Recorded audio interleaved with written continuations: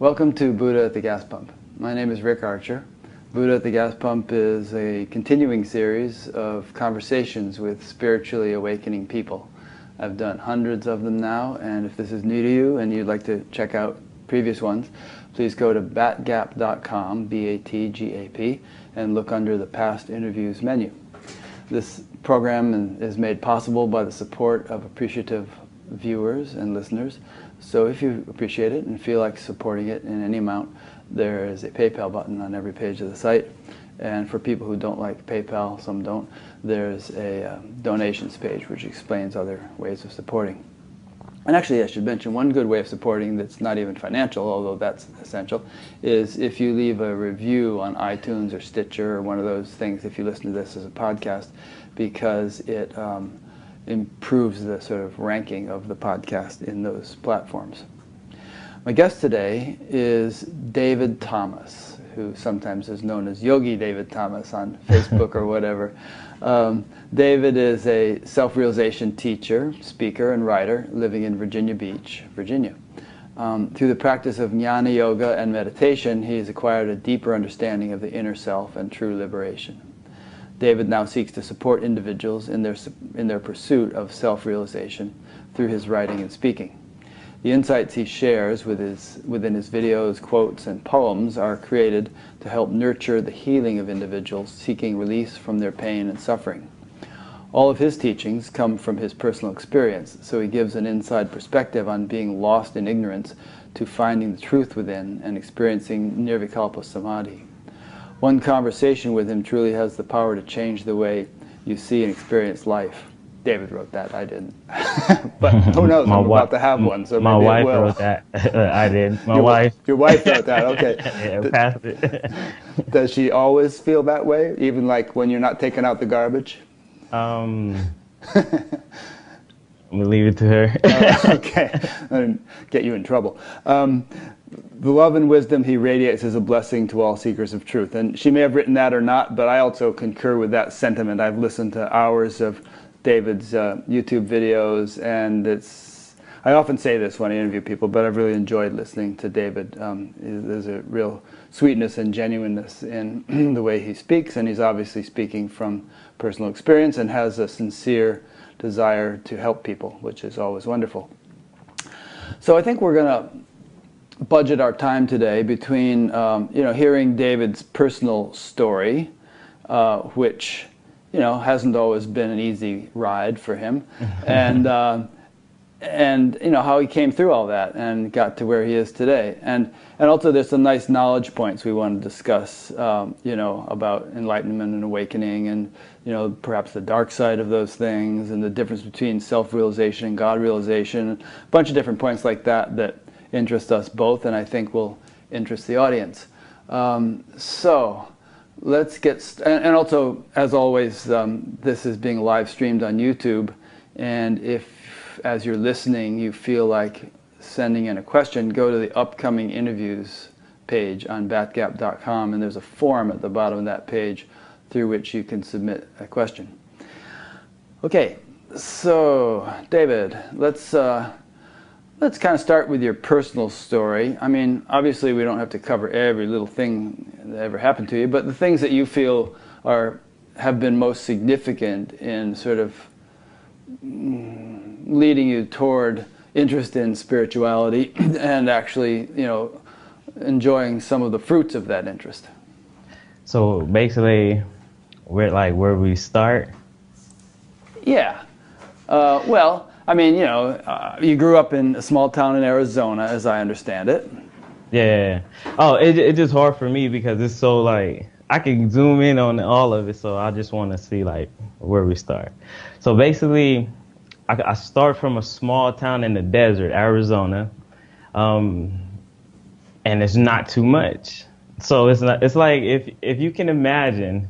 If you ever watched what's that show? Lord of the Rings, The Shire is forgotten somewhere in the Lost Land. Yeah. So imagine turning that to a desert. So then it's like forgotten. So it's just to itself isolated. So that's where it all starts. Being in the desert is a different environment from being anywhere else because you're free. Like you could just go in the desert if you want to, if you want to make contraptions, just go to the desert, do that. If you want to go here, go do that. It's open and it's free. It's however much space you want. So this is like my natural, it's free. Go out and be. But what happens is the human conditioning part comes into play. The way I grew up in the desert was with, I had to go through abuse from my dad. So that's like the start of my reality. Day one, you're abused, you're bullied all the time and things like that. I come from a house of how many of us? 6 kids, 2 parents. So it's 8 in the house. It's like 2 rooms at a time. Being poor, so poverty in the desert, being African American in the desert. Just a real horror story. I witnessed my mom attempt suicide. I was the one that found her. I was around 10 or 8ish. My mom attempted that 3 times too, by the way. Man, and this is what starts a person's reality, because if you're young and we pick up things as we go. So if this is where you start, this is your house. Man, I was exposed to like real reality. So that's just where it starts. So I found my mom lifeless, basically in the bed. And this is when you have to go through it to get through it, to come back to understand it, how it was all moving you in a way to make who you are. But this was like what I could say the first real miracle I've ever witnessed in my life, because it's like I opened the door and then it was action. So I see my mom commit suicide and things like this, and I'm trying to wake her up. She's lifeless and things like this. But then this is when there is nothing that can help you, but you still have to like pull. There's have to be something. I can't really put this into words. So you were like, what, 8 years old or something when that happened? Around 8 to 10, because there's no like clock, like things like that. So I was very young. So it just hit me like in my heart, literally like, go check on your mom. And we get these like insights all the time, every day. But for some time, it was like an urge in me, and I was like, all right. So I just went. Like I couldn't just say. So you wouldn't ordinarily have done that, but you had this intuition or something. Yeah, it's like an urge. Literally, like if. You know how you have an idea? Let's go on vacation to Hawaii. And then the whole trip is just, oh yeah, that'll be it. It was like a strong urge in me, like a pull at me, my being, go check on your mom. So I'm like, I feel that, and I'm just pulled like towards it. All right, where's my mom? I'm gonna go check on her. So when I open the door, I find the situation, and instantly it freezes. Everything freezes, because there is nothing you can think at this point. Because I'm aware that I don't know what to do, and it's all on me. It's action right now. And this is the most, like, coming from the household I came from, it was dark. My dad was like the bully, the dark side and all this, abusive, bipolar, and mad crazy. He was physically abusive, just a real bully. Verbally and all these things. So my mom was literally like my light in my world. She was loving, caring.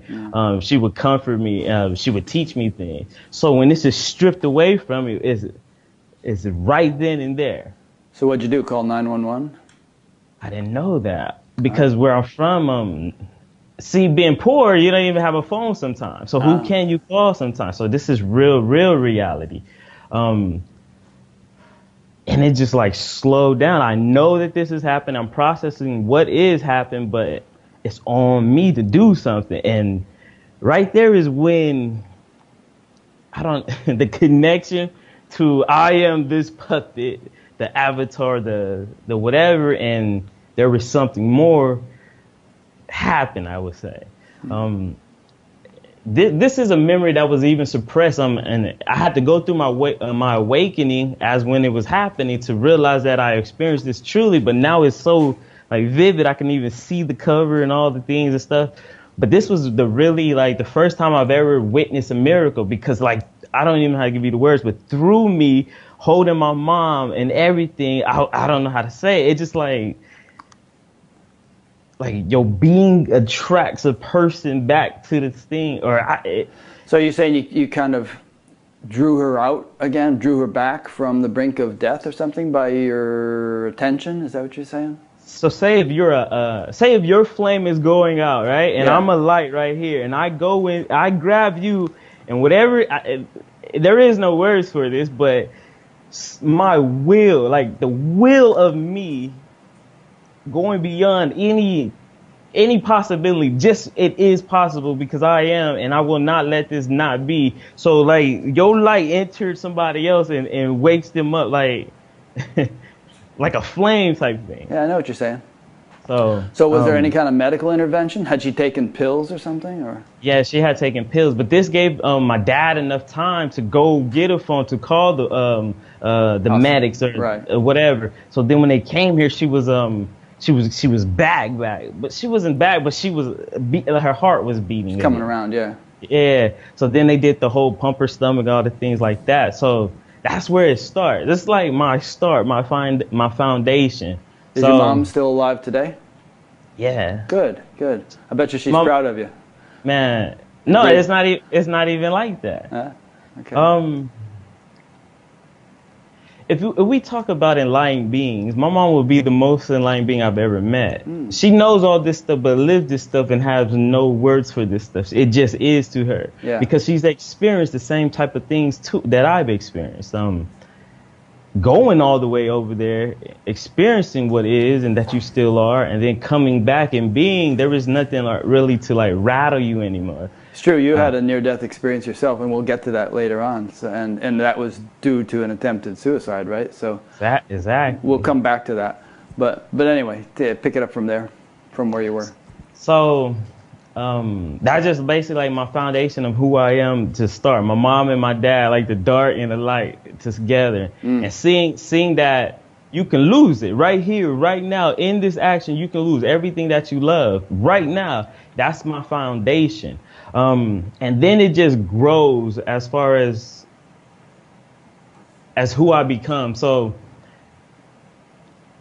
then like when I say my dad is the dark side of it, abusive, kicked out the house, always fighting, but a grown person fighting a kid. So even my dad added to my spirituality, because I remember one time getting choke slammed through a table, hitting the floor, and it's like cement, and being choked out. And I remember telling him I can't breathe, and he's dead on it. Yes, this is the point. So I don't have no, like, when I say something is I mean it how I'm exactly trying to clearly say it. My life is in danger. How clearly you can say it. You feel me? So that's how I speak. So this is my reality. But from that, outer body experiences happen. Learning to astral project and all these different type of things is because he used to threaten us, like we'll be in a room and it'd be like, when I come in there, if you're not asleep, whoever's up, that's it for you. So one thing about being still is that your awareness doesn't be still, or how can I say this? This whole spirituality is about being still, not being in the game and caught in the game. So when at a young age you're forced to play still, and you're still being aware in the outside, but you're being still, it starts to give you the ability to like consciously project yourself outwardly and things like that. So to me, all these things are just natural. I guess am I natural? And then we go into things like, what is it? When you're being, what is that called? When you're being pushed down, you're waking up, but you're not moving. What is that called? Sleep paralysis. Sleep paralysis. Yeah. Things like that. You start to be very aware of it at a young age. So you're like, I'm stuck again. So this is how I'm stuck again. So then I have to really go back and calm down and then realize and then get out. So what I'm learning naturally is how to like astral project, get out my body, in my body, things like this. But this is just like lucid dreaming, because if you're aware, trying to be aware of someone coming to get you, And if you fall asleep with that awareness on still. So when you enter your dream, you're aware. Yeah. So you can. So you're saying that all this adversity actually sort of cultured experiences in you that many people would say are spiritual things, and which some people actually try to do, you know, in order to be more spiritual. They try to astral project or lucid dream and all. And you're saying that kind of the difficulties you went through were actually culturing that when you were a kid. Exactly. Yeah. So it's hard but this is like, to me, this is like saying dreaming. It's nothing new, because I would just assume all that is dreaming, what you're speaking of. But when we get into the spiritual realm or the spiritual world, they start, okay, this is a flavor, that is this. And I start to realize this is already, because all this is natural. It's just people don't have the awareness to pay attention. And that's the only difference thing. Like, we are all the same. It's all one. So that's the only difference. I just had to pay attention. Yeah. And like sensing energies or auras, these are just words. But when you have a bully, and based on his energy, when he comes in the room, you naturally are going to read people's energy, going to know from how they're reacting or acting, things like this. So you just pick this up naturally. Everyone has it, but they're giving it the wrong idea. So they're making it into an idea. Oh, I can be supernatural when you're already it. Yeah. So it just so like my story just keeps going and getting dark, and then I just had to endure a lot. But see, I don't know where to keep going. Okay, I'll ask you a question. So right now we're talking around the age of 8 or 10 or something like that, and I heard you say that you were a bright kid. You were very intelligent. You did well in school and everything. I suppose school might have been a sort of a respite from what was going on at home. At least you could get away and get some free lunch. Get some food. Yeah, get a free lunch. For the lunch and the breakfast. So if we could talk about school, right? So moving up, growing older, all right? This is like a regular reality of madness and chaos, and then love in the chaos. My mom's the love in the storm. It's 4 boys, 2 girls, and it's we're all like, let me see, my brother's a year and a half older than me, and then there's me. Then there's a 2-year gap and a 2-year gap, and then there's a 2-year gap, and then my younger sister, she's like, so far she's just younger. So it's a lot of male energy. My dad is like the dominant one to keep everyone here, but it's a lot of dominant energy, and everybody wants to be the one. So when we talk about ego, it's naturally you want to thrive, be the king, or be the one in your whole environment. But it's a lot of boys. So I had to deal with that. Like, who has the biggest ego? Who has and there is no rules to this. One of my brothers a gangster. One of my brothers just a hard worker. Then you have me, and then I have my younger brother who's like just a wild one. So it's a whole lot of like mess. Kind of mixture. So you learn to adapt and read people and adapt to different energies and things like this. But at the same time, this is when I really start to know how to use what I would say my gift is. Because in school, we're just in school, but I would have this gift to pick up things. If I go back to when let me see how I can say this. If I start back when I was first in school, I can remember being in first grade. I can remember being aware, like when I first became aware, like a duality split. But I can remember in first grade trying to learn how to read. And I remember they was teaching me the letters. And then my teacher was trying to teach me a silent letter. Oh, yeah. So like knowledge. You don't say knowledge, you say knowledge, like that. Exactly. Yeah. That's especially true in English. English is a screwy language. So imagine you being aware and you're like, it's not knowledge, it's knowledge. So and you're writing it, and you're hearing it, and you're writing it. But then the teacher's trying to tell me that, it doesn't make a sound, but yet I'm still going to put it there. And my mind couldn't wrap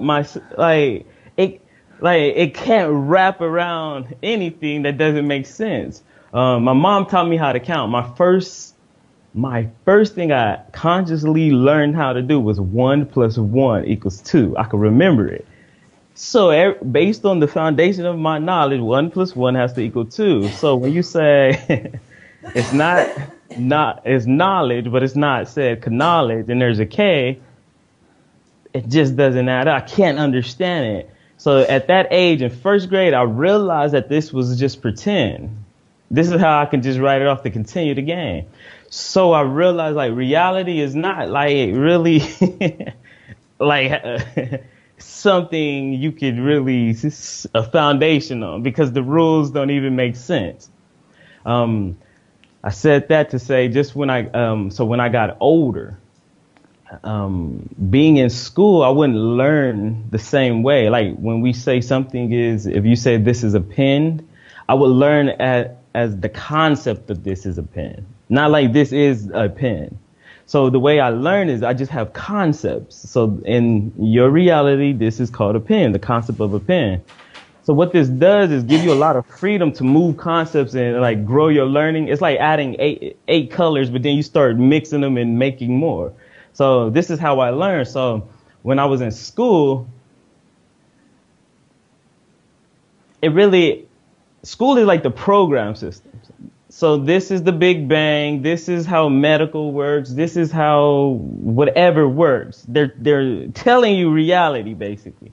But my reality was, I'm trying to duck and dodge my dad and my house, and our lights may not be there. We may not have nothing to eat. So reality was more real than just being programmed. So I would always do well in school because I can mirror back anything.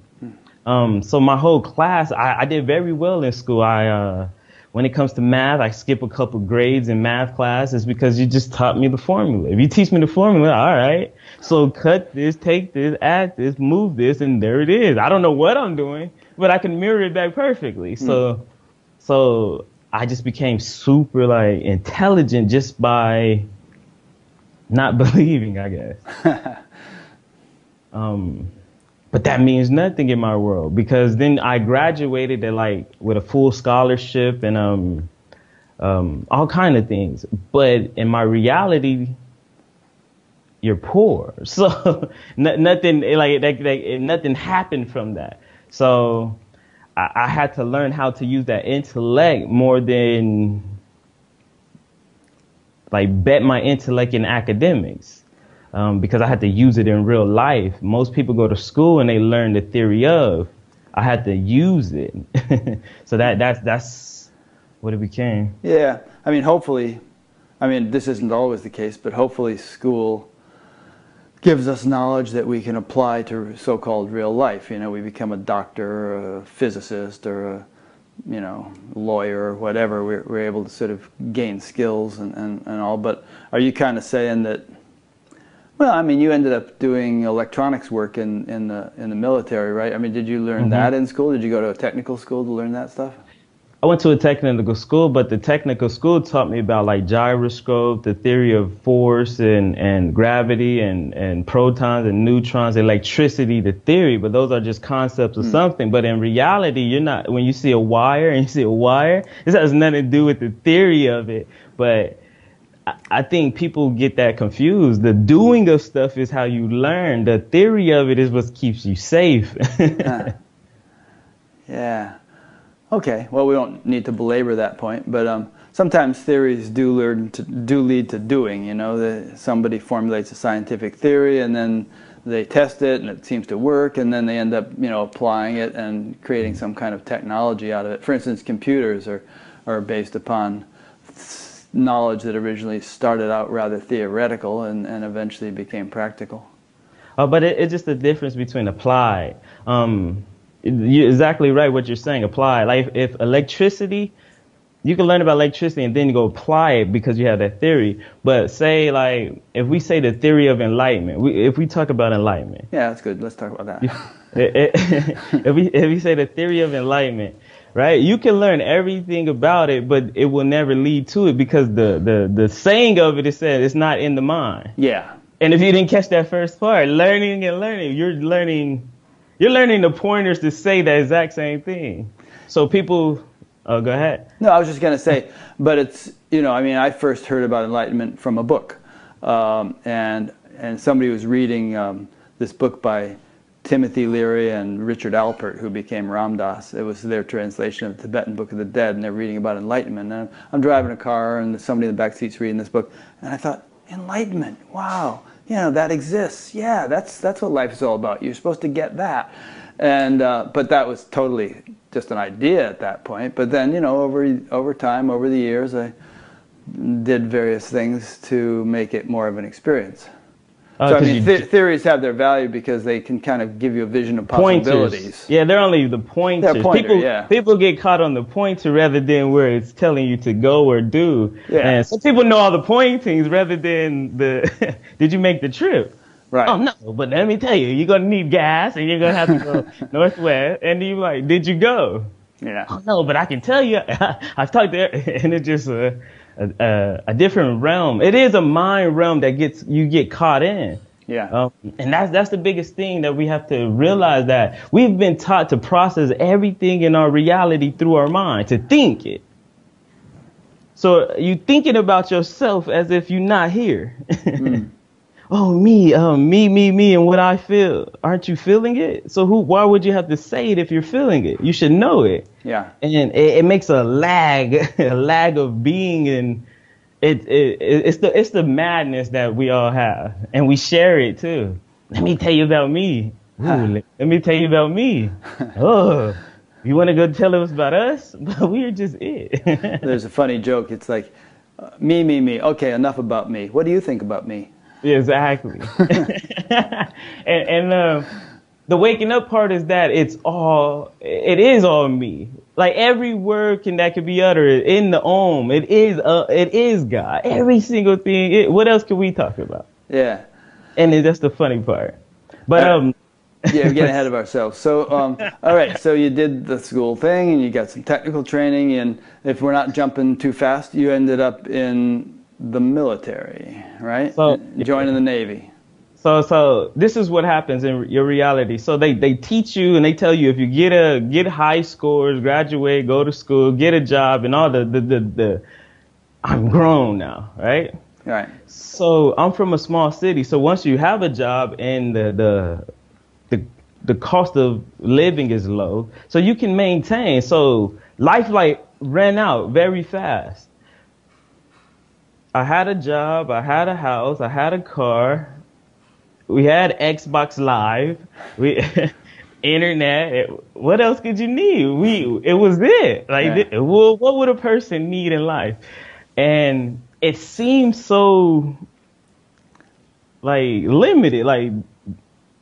Now do this for the rest of your life. Yeah. Is this all there is to the circus? There must be something more.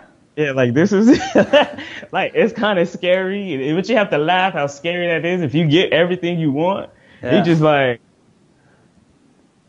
Yeah, well, I mean, just this week, 2 prominent people committed suicide, and most people would have envied their lives. They would have thought, wow, these people have tons of money. They travel the world, live very exciting lives.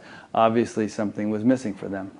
It's that connection. As a being of light, you need to be connected to that light, because the outside, this is what I'm saying when I'm talking about school. They say go get these things and you'll be accomplished, complete, you'll be happy, and they're all empty. It's like you grab it and there's no substance to it. It just turns to sand. And everyone else who doesn't have it is like, I wish I had that sand. They idolize. So you get caught in that idolize. Yes, if I do more, if I be better, if I work out, if I get the body, if I get the car, if I get the house, I have the dream.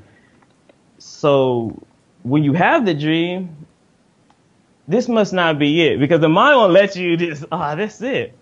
Oh no, you have to go out and get the dream. That's what it is. So the Navy was my way out. It's like I maxed out on my level being in the desert, so I have to go see what's in the world. Yeah. But I always thought that the world would have the answer for me. Those people have to know. Maybe my small town, man, we just us. But the world has to know. Look, they have all these jets, cars around the world. They have to know. So I joined the military, and the first day, this is how I know so much, because I pay attention. The first day I joined the military, and soon as my drill sergeant or whatever you call it started yelling, I knew I messed up. Like, I knew it. Like, and I had signed for like, what is it, 5 years? So as soon as you heard it on day one, I just seen how long I'm gonna have to deal with this. The thing about it is my reality was so raw. Like when my dad yells at me, and he'll be like, whatever he says, he is guaranteed to happen. It's not like a threat. It is. And if you smile one more time, we're gonna be, and it's already coming. So if you have a drill sergeant, I'll pick you up by your bootstraps, and it's nothing. Like the game. I know that the game, like, there's no possible way that you can do this without having some repercussions. So therefore, since my awareness is over like that, it doesn't bother me. So, but I've seen people get programmed. Like when we talk about programming, how to make someone do something that they don't love for eternity, I've seen it happen in boot camp, because I'm just aware in boot camp and I can't be touched. So it's like, this is my reality's too raw, where you can actually have to fight and all these different things. But in boot camp, it's just like the noise of it. The noise of it is so peaceful because, yes, all right, it sounds nice. Yeah, I've never been in boot camp, thank God, but my understanding of it is they try to break it down so that you really won't have a lot of independent thinking and will of your own, so you'll just be ready to do whatever you're told. Exactly what it is. Because look, it's kind of like cells. Like we operate within our environment. Like even in relationships, if I'm this, that person is that, and the way we operate, give or take, and to make what you would call a relationship of us. You have a known, you have a family, you have a neighborhood, you have your grocery store, you have your meal you love to eat at a certain time, things like this. This is what you call you. This is your ego. What happens when they strip you and take you away and sit you in put you in a whole new environment? You don't know who you are in this environment. You don't know if you're the top, you're the bottom, and this causes your being itself to like go into this alert state, and then they maximize it by not letting you sleep and yelling, and they go even deeper by it. It's not even you. Say if the person by you go to sleep, everyone with it around him gets in trouble. So it like maxes you out in stress. But then I seen how like stress opens up your mind for errors in thinking. Because instead of like the stress is painful and you don't know it's an anxiety, so people start telling you stuff, and your mind will start to accept it to be, okay, if I do this, if I act like this, I won't get that. And I seen people overnight like join boot camp, and like when the sergeants or the petty officers are around, it's all quiet. But when they leave, we talk like, you out? You still you? But I've seen people literally change and not be them no more. So this is why when I blow this up in reality, I know why. It's like from my personal experience, I seen it and it doesn't matter who, because if you're not set in that still place or identifying yourself, at least awareness, like if you're oblivious that you are aware silently, whatever your mind starts to grasp, and that's why they do it for a certain amount of time, you become that person. This is why you can just teach a person with a heart and then take away all that and teach them to go to war.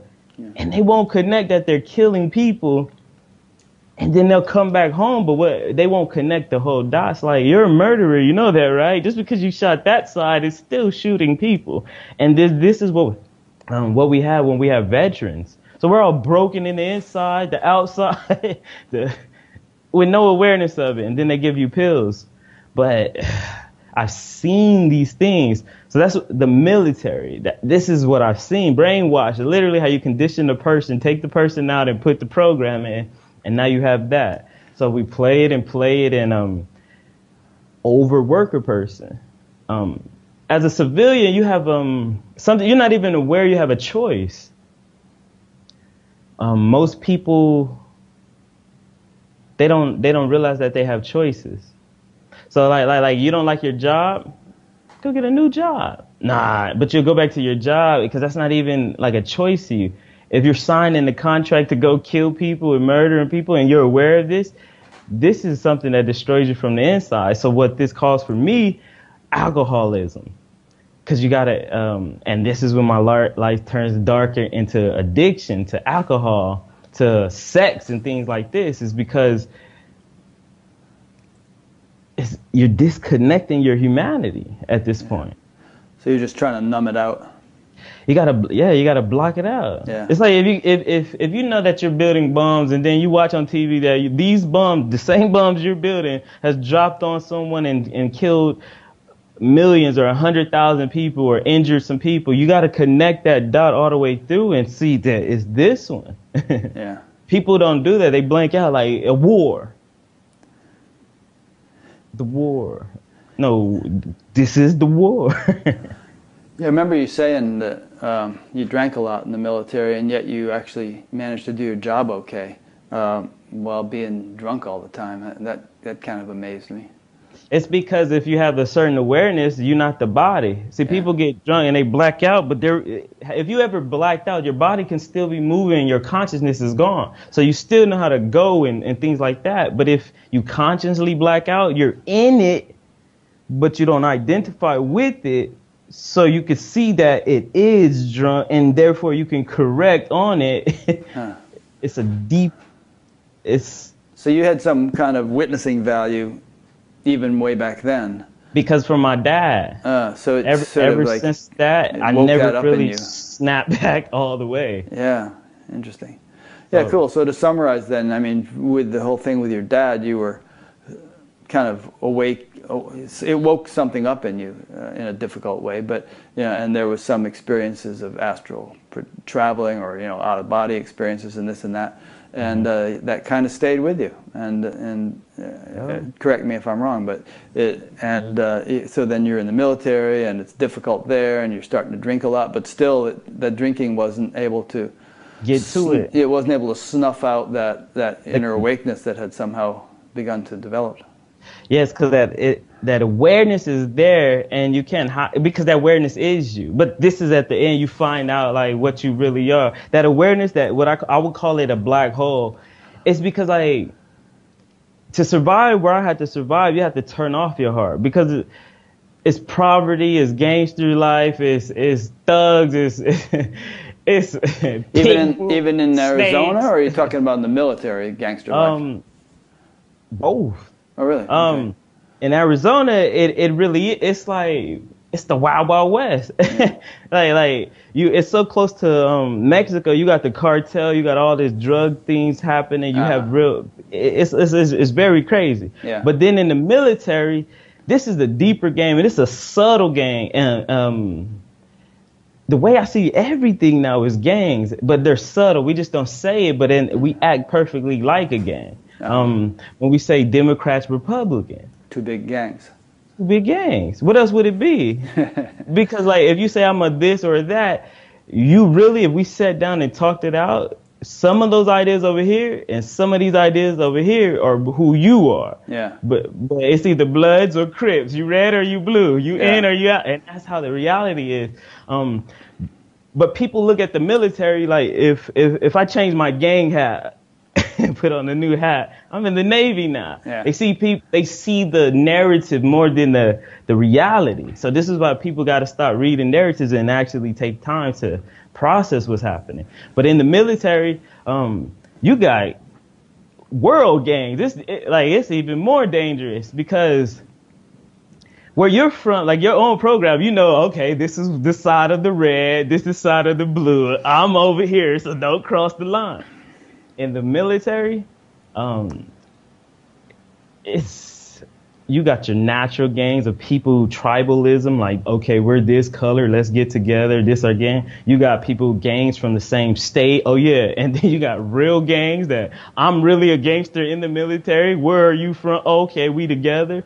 And then you have like Black Panther gangs, you have the KKK gangs, and we just don't tell it. Really? But so you're saying that among the enlisted people in the military, it was almost like a prison where you have you know, all It these is a sort of prison. gangs within the prison that are at each other's throats. So that kind of dynamic is going on in the military as well. Yeah, because human nature never changed. We just changed the name. Yeah. It So it's nothing not all changed. brotherly love and hey, we're all in this together. There's You all these. just see it in the uniform, so we look uniform. But if you broke it down and start asking questions, you'll see all the divide, the same thing. This is how I learn. This is why when I speak to people, it could change their life so much, is because it's like I had a small version of a city. Like in the big city, it's you versus world trying to figure the world out. But if they condense it, you're very to pull it in very fast. But we have all those type of gangs, and then you have power gangs. We have officer sides who get paid way more or whatever, and we're the doers. So if you would say slave master and slave, the officers, they drive the car, they drive the jet. Yeah. We gotta put up the jet, make the tires, do all the work and stuff, and they get paid more. So this makes a different gang too. And then even within those, you have your ranking. Yeah. So pay grades and power is what converts. And I've seen them manipulate people so much. Like literally, if I get a pay grade, you treat me like if I just became God now. But the same person that was here yesterday that you hated, but now I got to upgrade in my rank on your collar, you literally can get people to do weird things. And it's beyond the uniform, but no one talks about the truth. Okay, so when you were telling us about your family life, and when you were 8 or 10 or whatever, and the way your father treated you and stuff, you were able to tie that back to some kind of spiritual lesson it taught you, and even feel grateful for it. Mm-hmm. So how would you summarize your whole military experience in that same way? In what way did it contribute to your spiritual development?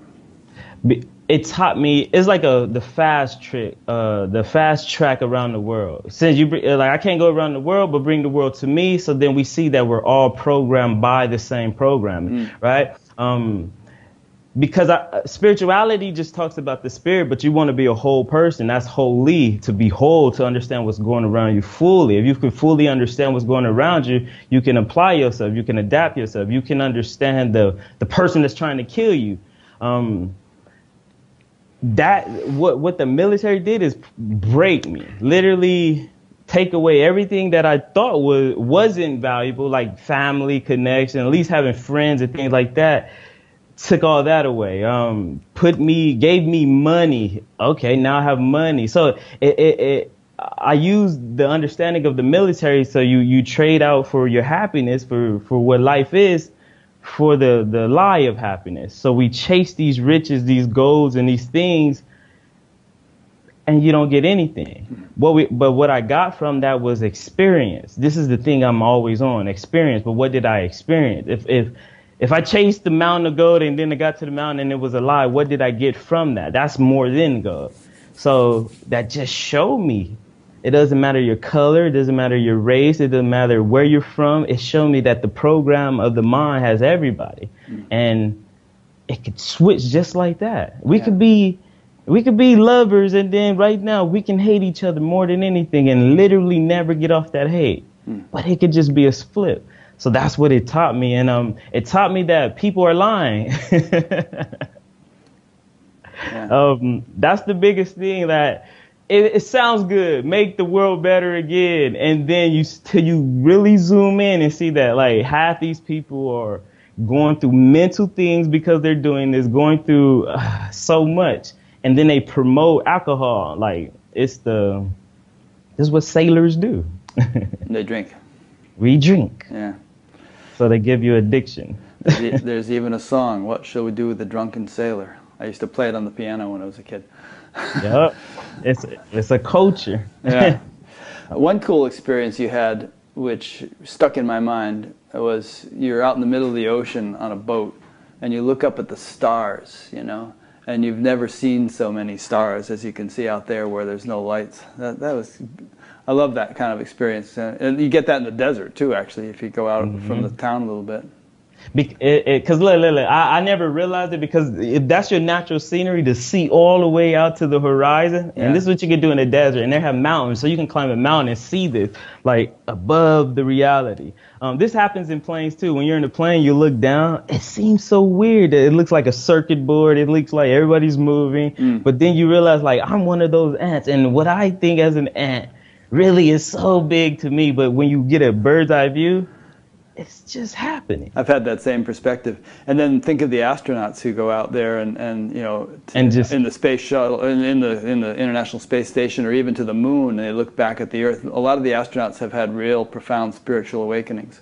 And then like what you said, when I was on the ocean, this is like re-seeing what you like, re-seeing things. So when you see the sky, you see, I know that sky, look, the moon, the stars, is this, that. But when I was put on the ocean, I was on a carrier.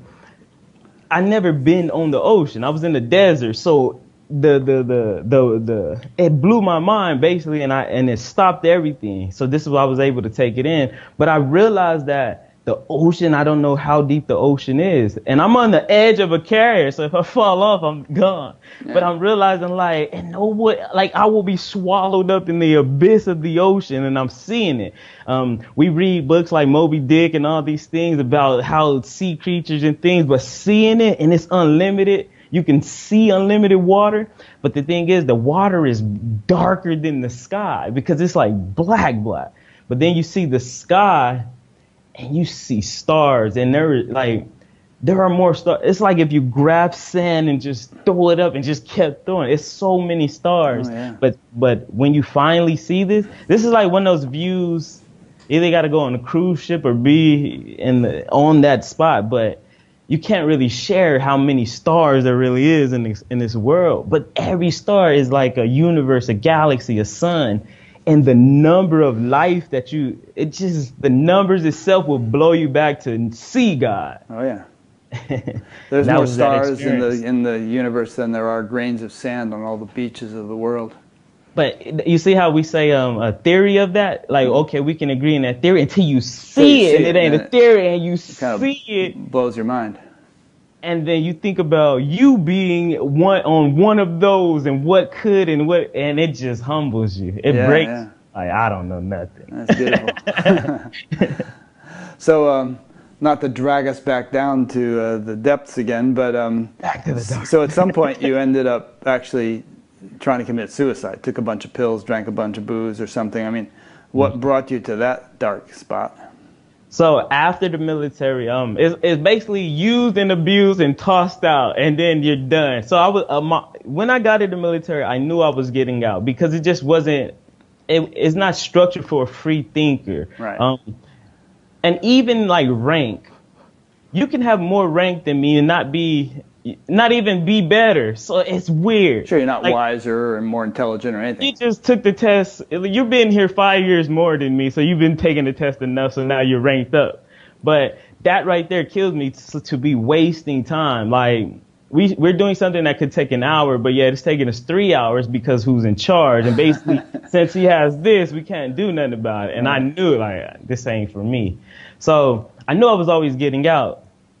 But going through all that, like being in the military, I was married. I went through a divorce. I had my kid. I had a son. My son got put back across the whole country and stuff like this. And then I had a daughter while we split. So it's like my family and everything was in Arizona, but I was stationed across the country. So that right there starts just like you gave up like your humanity type thing to go play military for nothing. So it starts to become this black hole. I was born not with a lot of people that supported me. The only person that really ever supported me, I call her my stepmom. She passed away while I was in the military, but the military give you 4 days off. You come here, come to the funeral, and then it's back to work. So this dark, it's like this black hole starts to become in me. And it's terrible. People walk around with all the darkness within them every day. Like when people die, go back to work because you got to survive. but it's too much. So I was like just working not to look in the dark that I was gathering. And I kept working and working. And I was gathering dark. And it was starting to like self-destruct. Because you can't, what you are, you can't lie to yourself. We all try to lie to ourselves, but it just stays within us. So what this does is you pick up self-destructive habits, drinking, going out to the clubs, trying to find women to sex it out. I lived at a beach. Nothing could help. So we fast forward that the whole military time, and it gets to the point when I'm at that boat at the edge and I'd rather jump because I don't see nowhere out. So I realized like my mind flipped. It became suicidal. I talk about suicide openly so people can see that you can make it through the pain and enter to the light. But like we say, it sounds nice. Like I'm giving you a story. It may be touching, but in reality, when you hit the wall, there is nothing to help you, no one to save you. There is no concept. There's nobody. It's hell. It's a real hell. It's a hell that you can't get out of because your awareness doesn't go off. So like when you're spiritual and you start to become aware that there's more in the game, that can play on you and become destructive. Yeah, well, I'm glad you're talking about it openly because it is in the news lately, and you know, a lot of people commit suicide, especially a lot of veterans. And I think there's another alternative that they should be aware of. I mean, after Robin Williams committed suicide, there was a 10% jump in the number of suicides. It's estimated that about 2,000 people killed themselves after emulating Robin Williams, who otherwise wouldn't have. So, you know, and right now, since it's in the news, that, you know, they're flashing all these news stories with a suicide prevention hotline, and you know, this topic isn't directly relevant to the purpose of this show, but it is in a way because life has such tremendous potential and possibility, and it can be so wonderful if you know what to do. And it's just really a shame if somebody throws that away, you know. I was going to connect it by saying like my near-death experiences. Yeah, let's talk about that. You feel me? This is how that goes into it. So I just don't want you to, because I feel like if we don't talk about how it feels in those things, people won't recognize it, that they're in those spaces to understand. Yeah. If I just say, oh yeah, I had suicide thoughts, it was crazy, and then we move on, I feel like people go into it. Yeah. So things like that. This is only why I'm getting into these things like this. Sure. So having that mindset, that mind frame, when I got out the military, it was so different because now I've went across the world. I've seen a lot of things. I've talked to a lot of people. I'm back home to get everything that I thought I lost, like my house, my friends, my known. I'm getting my known back. Like I'm putting my ego back where it was created, right there. But then you change. Nothing stays the same. Everything that I experienced grew me. You cannot stop growing. So when you put yourself in circumstances, situations, you grow more. So what this causes me to go home and not fit, and then that's more depressing. Because now that my life is like put together. Like at first I had it and it was nice, and then I left, and then I broke it all down, lost it all, and I built it back, and now I'm out, and now I'm here. I'm done. It's like if you retired. And then it became the most like destructive time in my existence because now I'm just at home. I'm chilling. Like there's nothing to do. Everybody's struggling around me. I'm not aware why everybody's struggling. I became more. I'm still less. It's like, what's the point at this stage in my life? What was the point? So then it gets very dark and destructive. So then it comes down to suicide. Like, I need God or I'm not making it. And this comes from a personal judgment. Like I can see I'm not the type of person to be rotisserie. Like I just rather get well done and be over, jump in the grease and then pull me out. I'm done. I'm not finna live a long life and be lost forever. So that's the scariest thing when you're at such a low point that tomorrow I got to go through this, the anxiety and all that. So it came to the point of like suicide. But then, so I attempted the same thing I witnessed my mom do, and it wasn't even playing to me as I was doing it, but I was just so fed up. And this is what I think, you only pick up programs and they play back in you. So I couldn't like live a life without knowing what was the purpose. I would ask preachers, I would ask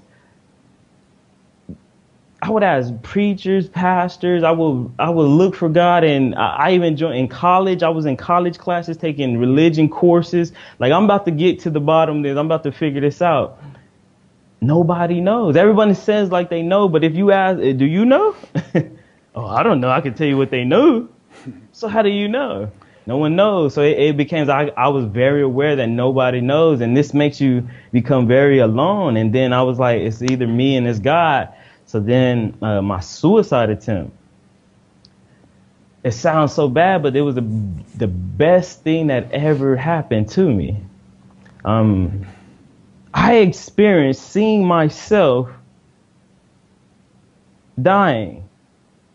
But I was aware that I was seeing myself die, and it was so weird to see myself die, but it wasn't even like, there ain't no words. Was it like an out-of-body experience where you saw your body lying there? Or?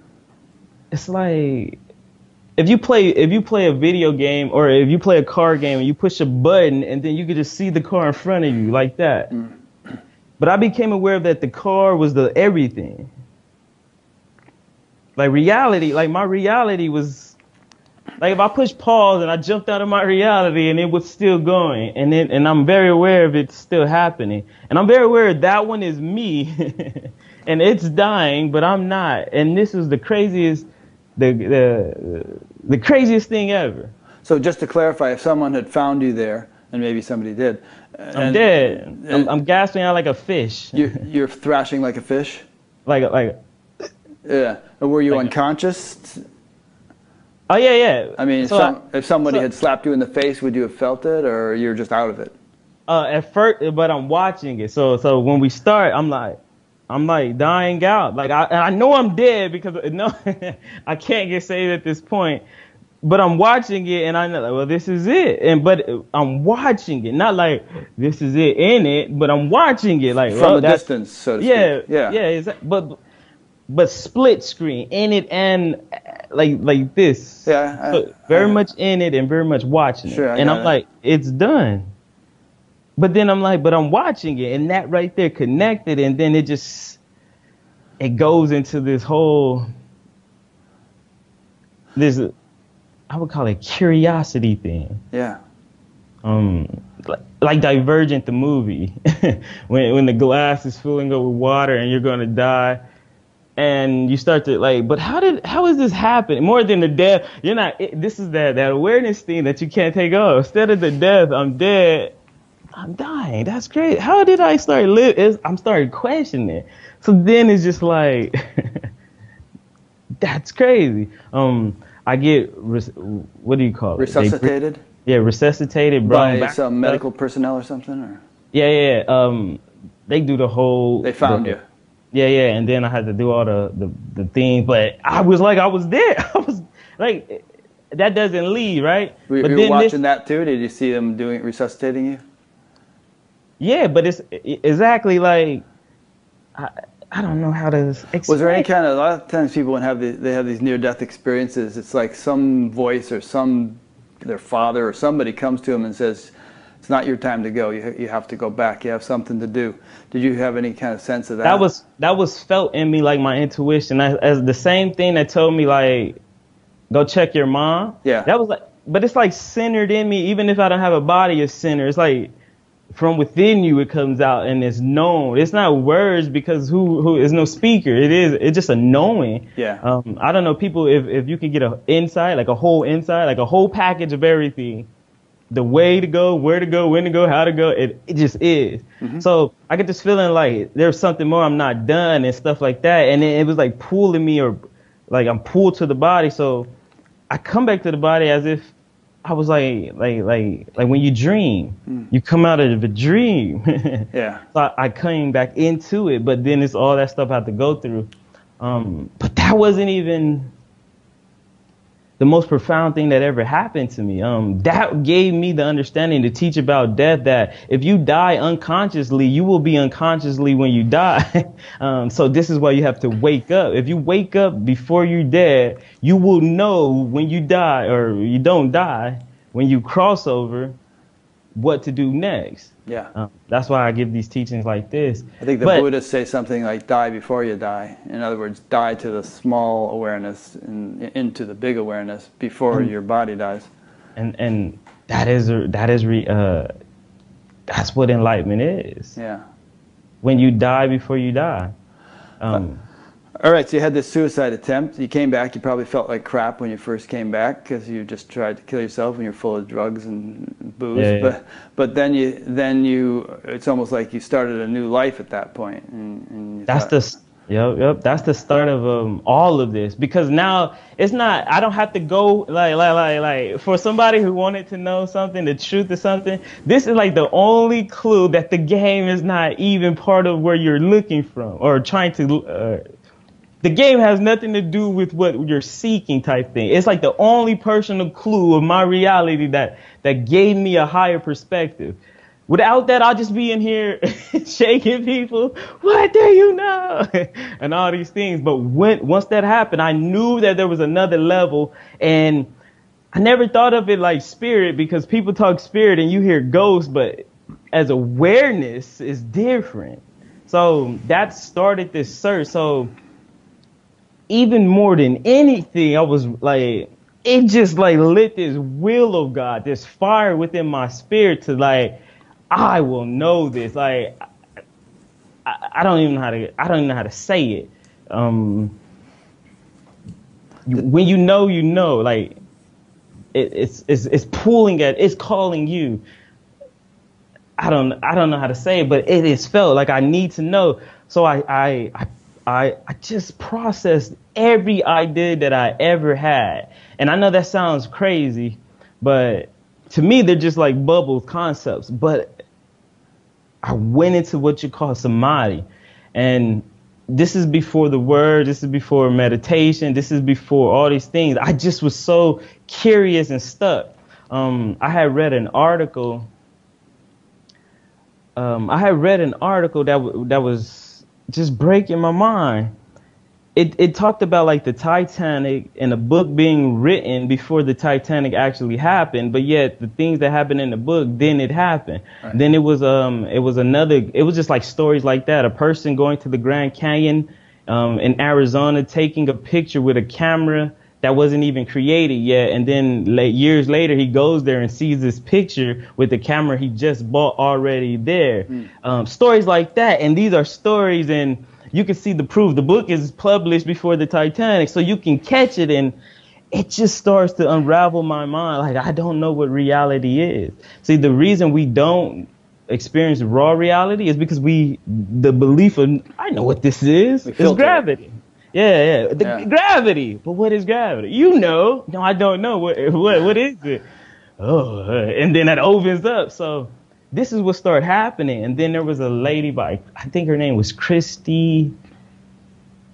She does energy work, and she was talking about the different levels from fear to enlightenment and all the different levels to go up. But then she said, this is what caught me. I had a belief in money that I couldn't get money or things like this, but then I changed my belief, and then I got a 6-figure check. To me at that time, that sounded good. So I'm working hard, and you working in a different, like, you thought it, and that didn't fit in no reality I had. Like, pull it towards you. How is that happen? What is it? My mind had no concepts for that, so it made me still. And literally, I went over, and this is like when we say the practice of not this, not that. I literally didn't know who I was, and I became aware I didn't know who I was. I'm African American, so I don't have no history. I don't have no culture. I don't have no language. I don't have no God. So for me, this is very, very, very strange. Like, I never thought, because you never think about that. like you're running on no programs. You didn't even like you don't even know. You don't know who you are. You don't know where you come from. You don't know what the capability of what this is. You don't know how much power this can put out. You don't know what's capable. And this became the truth to me. I did not know. But then I start to like go through myself. Well, I'm David, but David's something they call you. I'm not David. And it like evaporates. I'm the body. And then no, the body, I already experienced death. No, the body stays, you go. And literally I kept going and I kept going. Who am I?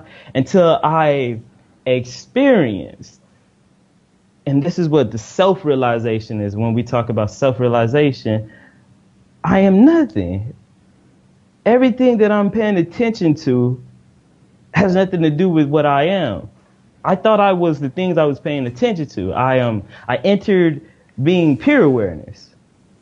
This is when that samadhi starts. Yeah, this is a key point. I mean, so you did self-inquiry, and what you just described is actually reminiscent of teachings and teachers and things they've said, like Ramana and people like that. You know, not this, not this, not this, not this, and you get it. You boil it right down to the essence, and then there's that self-realization, self-recognition, samadhi.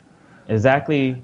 That's something you did like over a course of months, or was that like in a single sitting where you like the Buddha under the tree? You just sat down there and got right into it. Exactly like that, because you can like when I say I teach people, if you want to know, see, there's different levels, and if I tell you we're talking about self-realization, then we'll go into the higher level. But I'm talking about you have to want this more than your reality, and nothing in your reality, like literally, and this is what the words can't convey to a person. Because what you have to do is cut every single thing that you're attached to. So when I was like, I'm a dad, I'm a father, well, the same way I am I my dad? I go, am I my dad? No, but he does have nothing to do with me. So what I do, does that have to do with my kids? No, they're just them. I'm attached. So I'm not that, and I have to throw it. Literally, you have to cut every single thing that binds you to this reality. But people are scared of that because literally you everything in this reality that you're buying to makes you. This is what you say. I'm the job. I'm the person. I'm the politician. I'm the preacher. I'm the pastor. I'm the parent. I'm the mom. I'm the dad. I'm the human. I'm the thoughts. I'm the feel. You have to cut all of that. How am I aware of it then? If I can be aware of it, I can't be it. So you cut it and you have to literally let it go. But you don't know where you're going with this. So how old are you now? I'm 31. Wow, you're young. And so how old were you when this samadhi thing happened, where you cut through everything? This happened in 2015. I started about 3 years ago or something. Yeah.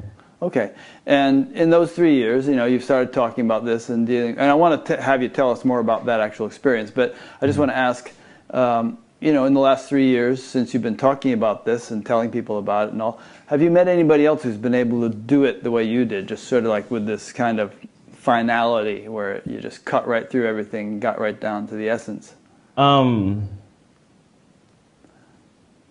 This is able to be... I'm able to teach it. Like, this is why I started teaching this for real, because I just thought it was me, and I never knew that it was real, because I would have never spoke about this ever, because if you experience, you can't talk about it, but you're tempted, you have to, I don't know. You want to share it. You feel it with light, and you can't hold it, but they won't understand it, but it's still filling you up, so you have to let it out, and it's just...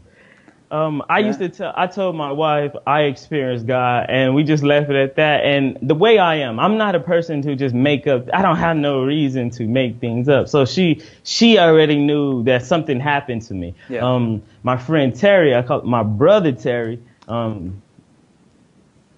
told him there was a little more awakenings to this, but I told him I experienced the absolute, and I could tell you these things, but. And he knew that I was telling the truth because he knows my character. Like, we grew up, so he knows my character. So I went out there to Arizona one time with him, and I broke him out of the thing, and his mind was blown. Like, his mind was blown. He could not grasp it, but he grasped that he could not grasp it, and that was what he had to grasp. And then I was showing him the stars.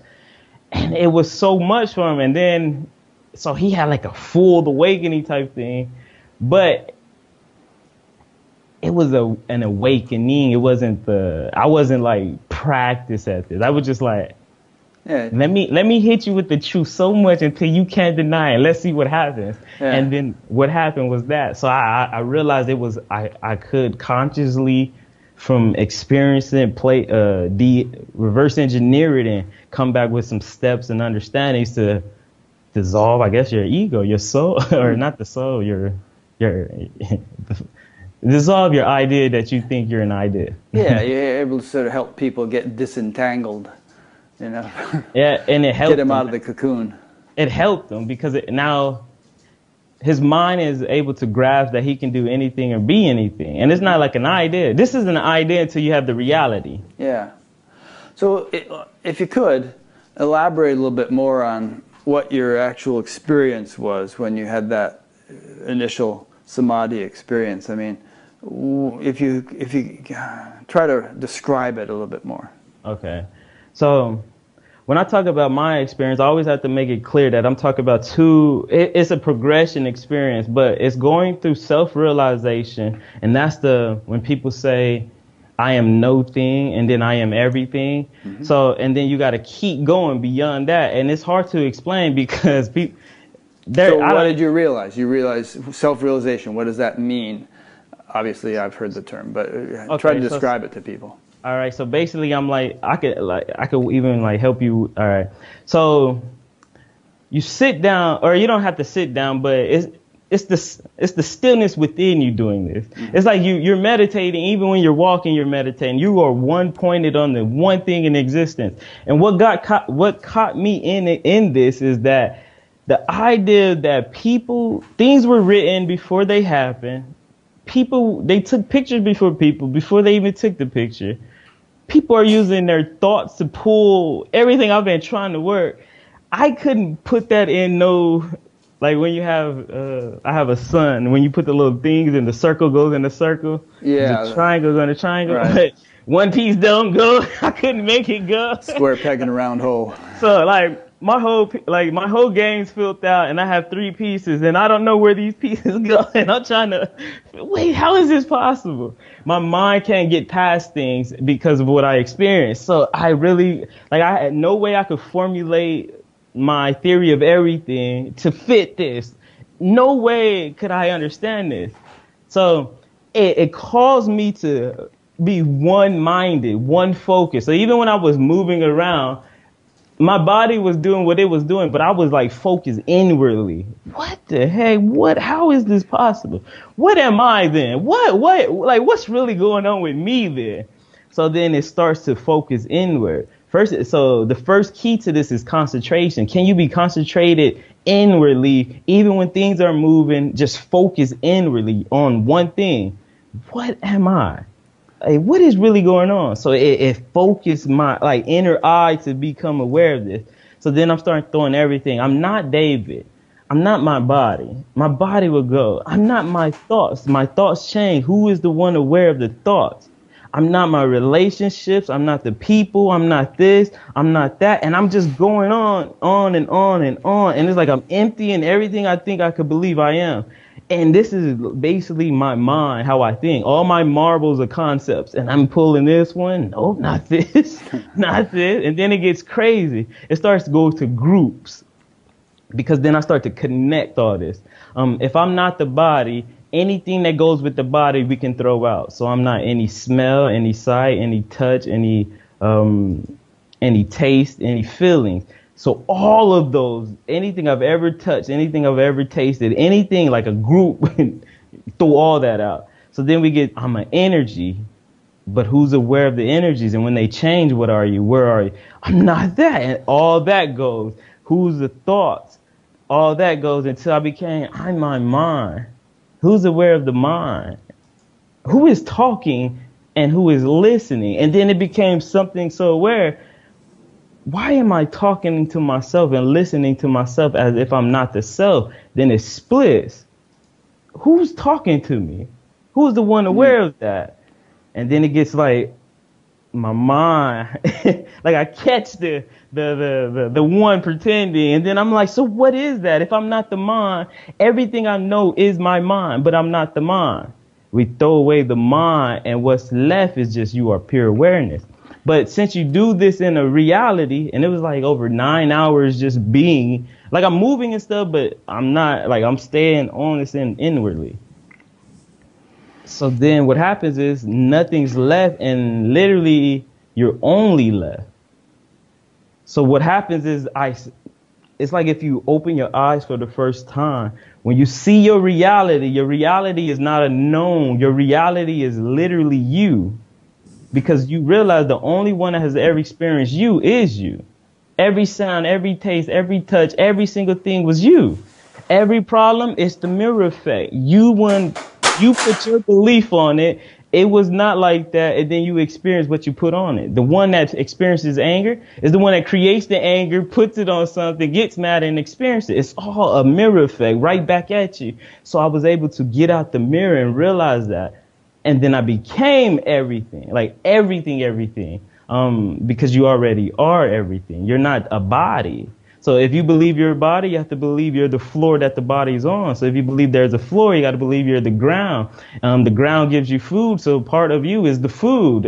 What makes the food? The rain. If you're the ground, you're the rain, because it's the whole system. So everything in my reality got connected to oneness. It is one, all of it. It's not a thought, though.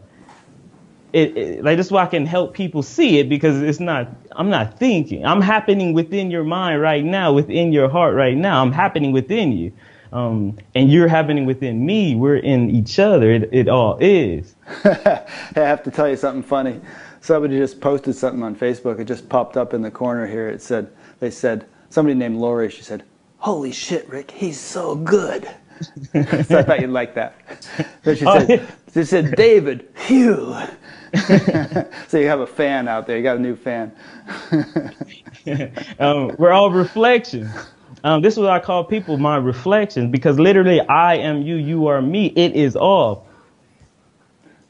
And this is how easy. When you know, you know. And if someone knows, you can tell that they know, because the only thing they can point to is you. You're it. You're it. I can't give you nothing. How am I give you what you already are? But the more people know who they are, the more they know what we all are. So this is the freeing thing of this. If you wake up, we all wake up. But that's just that's self-realization. So this is self-realization, and realizing everything that ever happened to me is me. Who's mad? Who made up that? You. What's mad? An idea, a concept. So who's holding that and putting an experience to it? Me. I'm doing all this to myself. I set myself up in myself. So once you know that, you're able to be at peace with everything, all the beings in the world. And this goes beyond physical. Even in my dreams, like nightmares, I have a dream that some monster is trying to get me.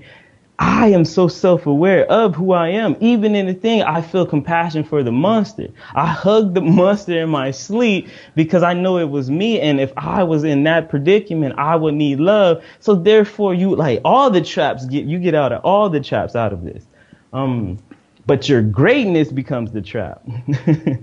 This is at that level, because now I am God. It is God. And then this is the trap that people get caught into spiritually.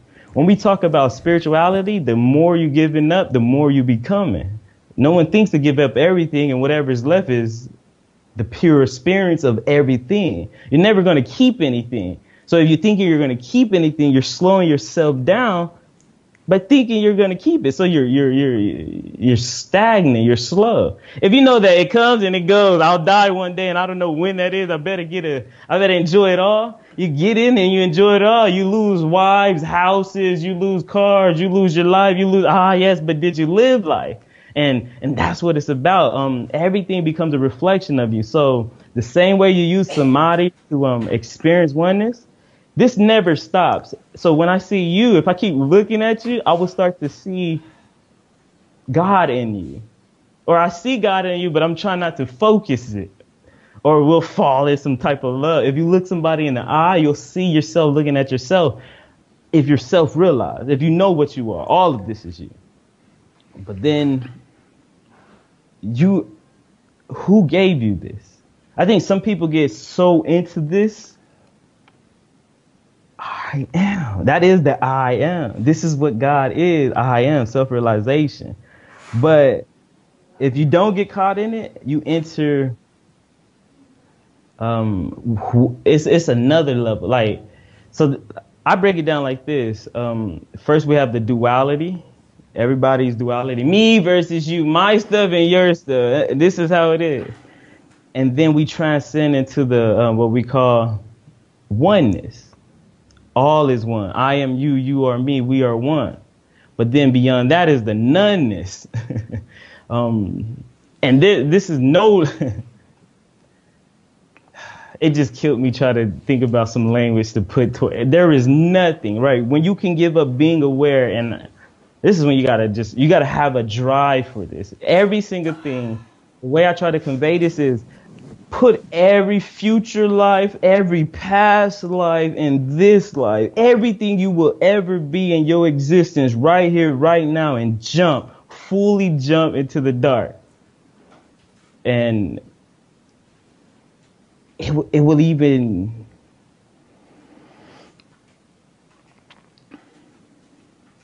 like, even your awareness, the way I experience this is my awareness as if it went into itself. Like, evaporated into itself. So I unbecame. But see, these words don't convey that. How can you? That makes sense. There's a thing in the Bhagavad Gita which says it's like a tortoise drawing its legs within its shell, you know? Exactly how it is. Yeah. I never knew that. Exactly like that. So you go within yourself, but you're not this anymore. You're everything. You're just awareness, though. But awareness going into awareness. And then that's when it happened. There is a God. There is a light. But this is the... So when this first happened to you, did you kind of lose it again and then you had to rediscover it, or did it stick with you? When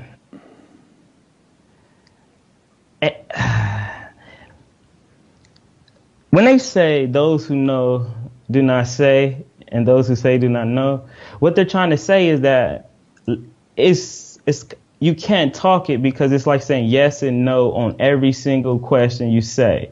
So if you say all negatives, all negatives. If you say all positive, all positives. Is it that? No. So it's caught in between yes and no, is and is not. But you see, I can't even articulate it, but I can tell you what it feels like. Sure. Like, so if you want to experience what I call God realization, you have to even give up your self-realization of being pure awareness and all that. So I don't know how to say you give up. You just have to have the desire to know who created you. So first we want to know, what am I? Then we understand what we are. But who created such a magnificent thing? Like, it's beyond. It's like if I give you heaven and everything in it, can you turn away heaven and say, but who created heaven? Or would you get lost in heaven? So if you can not get lost in heaven, which is a crazy thing, you implode. You don't implode, but you go inward even deeper to unmanifested, and what is there. The way I experience it is like as if I went in and then a sun was just on me. The way as if the sun was right here, literally on your neck. And like, you know how you get chills? It's right there. And you know, so your awareness, you don't have, I'm killing this. No, you're doing good. As a matter of fact, you may not know this, but a lot of the things you say are things that have been said for centuries in these spiritual traditions. Like, for instance, the thing about heaven. You know, some traditions say, well, it's really hard for angels to get enlightened or even want enlightenment because heaven is so wonderful that they don't want to close their eyes, you know. And you actually have to somehow go beyond that. But it can be so alluring that you don't want to go beyond it, or you don't even think of going beyond it. It's exactly, because look, people think that when I tell people to enter the absolute, you have to pass a guardian. What I mean by that is, if fear rules your life, you will have to face whatever fear that is. Like, if you believe that there's a devil, if you believe in that, those things will manifest because they're of your mind. Your mind's trying to keep you there. So then if you go past fear, your mind plays this last trick, give you heaven. Mm-hmm. You never prepared for heaven. Oh, I get to do anything, everything, all of it's me, everything. And whatever you can conceive of everything is even beyond that, because it's infinity, everything you being. The words get different. But you're very aware that you are everything in existence, everything, every moment, every taste, every touch. All of this is happening within you anyway, but you just get to experience it. But that can catch you, because how is this? So we go into the unbeing. Man, it's as if the sun went right here and you turn around. The thing about this is that it is the most scariest thing that can ever scare you. And this is the greatest thing. To find that the absolute is real, you could never imagine that. You cannot fathom that. But it breaks you. Literally, it breaks anything else. Everything else that was going to get you to be not what you are, it strips every single thing away. I'm going to start crying if I keep thinking about it. You can cry. Because, you don't understand. I won't be able to speak. It'll make the video even more popular if you cry. Let me put the tears on. See what it is. But literally, because look, as a human, you're taught that you're unworthy of things. You're taught that you lack. You're taught that you're broken. You're taught that you're missing out. You're taught that the judgment on you. We all walk around unknowingly with this judgment, this grudge, the weight on the world of I gotta be perfect. I gotta do perfect things. I'm not good enough. What about the things I did last year? What about the things I did? All these things, this never goes away. The mind doesn't let it go. Think about what you call memory is just hate myself, all like that. But when we get to the absolute, with one word, but it's not a word. I'm trying to give you some way to communicate this. Through every cell, you don't have cells. I'm trying to say, it is known through your being in every single level. Because like I said, if you put your past, your future, of everything into one and jump, through that one, that perfection of being pure awareness, it will heal, it will fix every single thing. You are liberated. Enlightened is because what God is as an experience, if I can give you an experience, as if every sun in the universe got together and then you jumped into that, and that was pure experience of pure bliss, pure love, pure joy. Names for things you can't even name. Happenings and non-happenings and just everything in existence compiled up into one sun, and that sun is who we all are. We all stream out of that sun and we all go back. If you knew this, you would be free, because no man, no demon, no angel, nothing in existence could bind you, because what those demons, those angels are is the same thing that you are. You literally become liberated because you enter the light. God is the light and all is God, and it's your birthright. That's the point of this. Like the way you feel that I don't know the point of this and it sucks and you in pain and it hurts. There is something gathering all of that just for you. It is multiplied over and over. And the way I tell people is like, jump in pure ecstasy, and it's time 1,000,000 now times 10 million, now 100 million, now 1 billion, now 100 billion, now 1 zillion, now 100 zillion, and realize when you just realize that this thing is not going to stop, you lose it. Because what's the point of counting when you can't count and it's still going as if it just started? It is everything. It's God. People don't use the word God. This is because you don't know God. You don't know what you are. You don't know it has never left you. This is the love of true love, non-attached. And when I see the sun every day, so I'm always taking pictures of the sun, exactly like that. It has nothing to do with you. It's still shining for you because your heart is beating with it. It is breathing you. It is thinking you. And you will be, this is what you will return to. And all of this drama and all these things you care about that's limiting, holding you back, the idea of an ego or not an ego, trying to be good or bad, all of this it doesn't matter if you're good or bad or evil. All you know is the light. That's it. So it sets you right. Because it's like a drug. like I can't wake up without thinking this. I can't go to sleep without thinking this. I go there in my dreams, and then I'm trying to, y'all know where the light's at? like it overwhelms you, everything. So it's not like I voluntarily want to be a spiritual teacher. I just wanted the truth, happened to find it, and now this is the catch.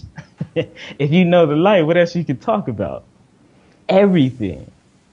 Shallowness everything. Let's talk about everything every day, all day. And that's who you are. Then you're enlightened, not by I am enlightened and I studied it. You have no choice, because your freedom is enlightenment. Who you be, if I'm walking around running, if I get naked and run on the hill, in the expression in which I do it, the light of me doing it, my presence itself becomes that light. Even bad things become blessings.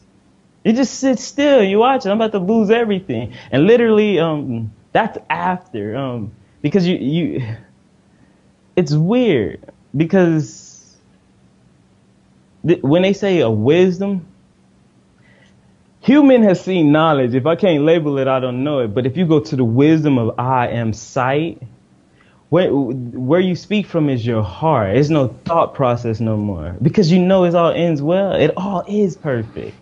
We're having this conversation, this interaction, because it was already manipulated for it to be. And from this happening sprouts more happenings that will either talk to people in the world or give people the light. Like, it spreads. And it's not you don't own this. You are this. This is why when people try to obtain it, how do you obtain letting go? The more you put into you, the more you're hurting yourself. Yeah, but I really know what it is. But it's not a theory. Yeah, I know, but I'll find out some more. Then you just be. So then I seen the effect of me just being. It makes people, it breaks them out of the dark. Literally, you are it. You are walking light. You don't know why. You don't know how. It just is. Like me and you can do the exact same things, right? Or even me and me before and me after. If I mimicked and said the same thing, did the exact same things, two different outcomes. Because of what is moving me, what is saying me, what is beating me, living me, it is in full control now. Because when they say, let thy will be done, who else will is there? Who else is here but the one? It's all the one. You can iron this all out, and it's just, and then blessings and blessings, and then and then the crazy parts of stuff start happening. But reality will start to literally play with you like a kid, like make you laugh and different type of things. Like, this becomes dangerous because you'll say something, then it'll happen. Like happen. You'll start to. I give you an example. I was going to the park the other day. I had my backpack, and then I was thinking, like, it's so crazy how everything is perfectly divine order. Because it's impossible for you to go somewhere and meet the right person when there's 7 billion different situations, and even more than that, because 7 billion is giving you a thought of it. It could be however, man, you don't really know. So how does things happen? And straight when I was thinking about this, I ran into my friend that I met in the military from 7 years ago. Like, I had to be on that hill right at that time. And if I would have came earlier or not, I would have missed him. And I got right in contact. And I was like, exactly like that. People see it and then they idolize it, but you can't idolize these things. Because it's not like if you copying me, you don't be copying a human. It's nothing human. Like, you gotta see that you are the spirit and let the spirit be, and then that's how you fully get everything that you are. your child. The child in you was the perfection of you. It didn't have, oh, I got to do this to get profit. How's my profit margin? Who's going to like it? Who's going to? No, it was action. You seen a cat. You're after the cat. And that's what you did fully with your heart. And that's that joy. But doing things in that joy, it brings success with you. It brings joy with you in everything you do. And you're not really doing nothing. That's how everything is done by not you doing it. You just show up like, what's up? Man, you making me feel good. How are you doing this? Oh, because there's no pressure. There's no gravity on you. When I'm around you, I'm looking at you. I want to be interested in the things that you are. You become a mirror, a perfect mirror. And when you look in the mirror, if the mirror is clean or been clean going through all this, it reflects back the light that is you. Like, I'm normally you. And that's that's the light for people. Not like, I have been through things and you'll never make it. No, because I made it, you're definitely going to make it. That's what changes the teaching, I guess. Sharing love.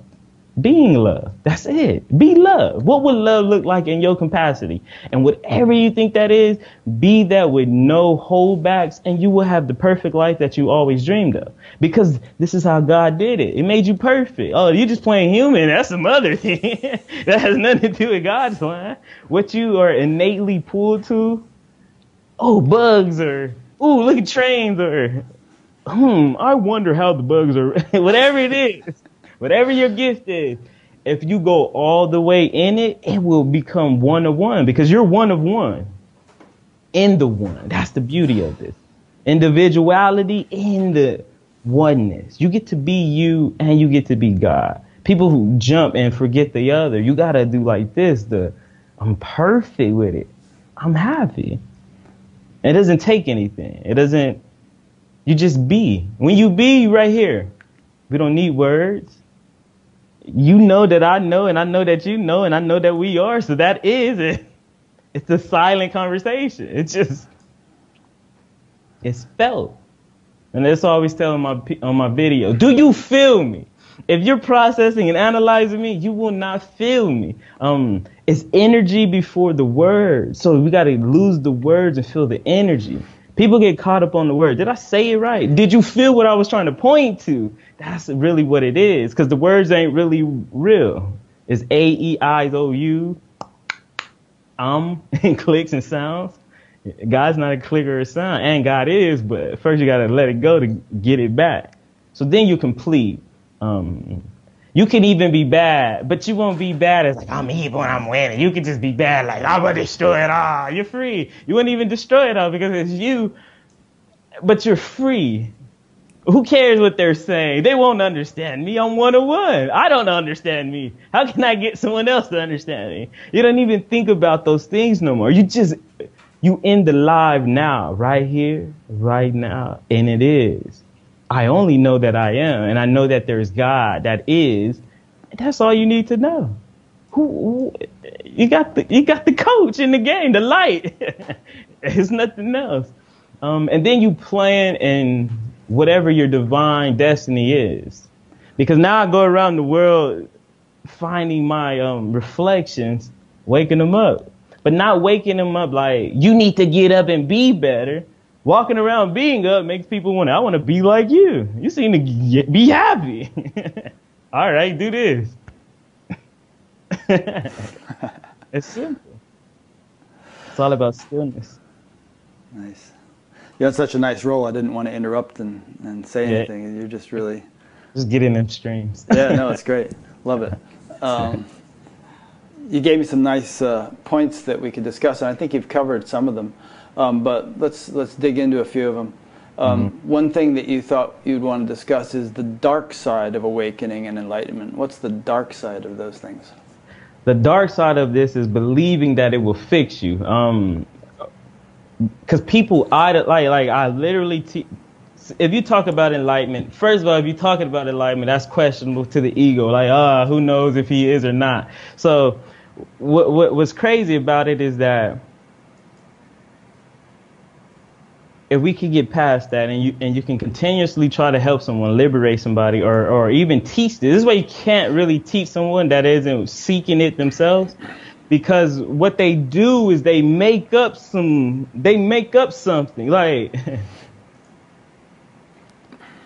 when I'm enlightened, then I'll be ready to start my career. When I'm enlightened, then I'll have a magic power. When I'm enlightened, then I'll fix my relationship. When I'm enlightened, I won't even have to do it. It would be I would be a guru. I'll put myself, I'll get all these powers.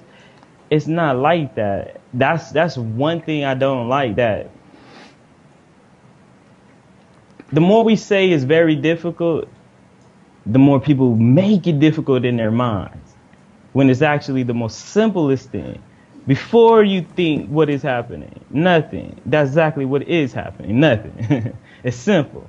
But people make this thing, I seen an enlightened being. People put all these things on gurus and mark the face up and all this. So you come in there and you're human to act up and be like, this is one.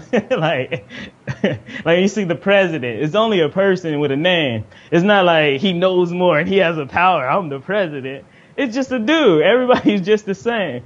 But when we start to idolize these things, put people above ourselves, we got to get through that. And from it, the dark side of it is that you can't stay in the light. This is one thing. You can't stay in the light. It becomes like a drug. But this, it's hard to talk about the light. When you experience the light, it will consume your whole being. Everything in your reality will be pulled towards this. But you cannot stay in the light because it's absolute. You won't be able to function. Like, I won't be able to move this because I will be absorbed, literally absorbed into it. Even it'll start to take part of like your life energy if you stay into the absolute. But the thing is that so you have to come back down. It's like any drug. After you get super high, you got to deal with being super low. That right there is the most depressing stage of your whole awakening. I thought I was depressed. I thought I was low and depressed before that. After that, this is when the spiritual practices have to come in. This is when you have to start getting in nature and staying in presence, staying in these things. This is why you have to balance all of this, because you will know that there's the truth. You won't be able to convey it. You will know that everyone else in this world is suffering, and you will be able to feel their suffering because the self-realization never leaves. You still are everything. Everything is. But when you go back into that, you're open your heart that what you call pain is the only pain that ever existed. So you know that your pain is the closest thing you can understand to anybody's pain. So you realize how bad it was for you is how bad it is right now for everybody on this planet. And that right there is the dark side of this, because you connected too many dots. You cannot stop looking at the dots you connected. You know it is very much there. So when we talk about, man, this is what can split your being, because you see that we live in like caveman times when people will not acknowledge a person for their color. That's like having an eye color that, oh no, your eye is the wrong color. We don't get, and that's literally how crazy that is. People will kill for that. Realizing that people put people's intellect down. Every single thing is like being stunt. This is why you got to know the whole system to understand it all completely. It's like when you see slavery, we talk about putting women down. We talk about like even religion telling you will go to hell and all these things. We don't never ask, where did these things come from? All of this is revealed to you, but then you see how maddening the world is. You see all of your reflections living in hell, dealing with that, isolated by themselves, going through the same thing.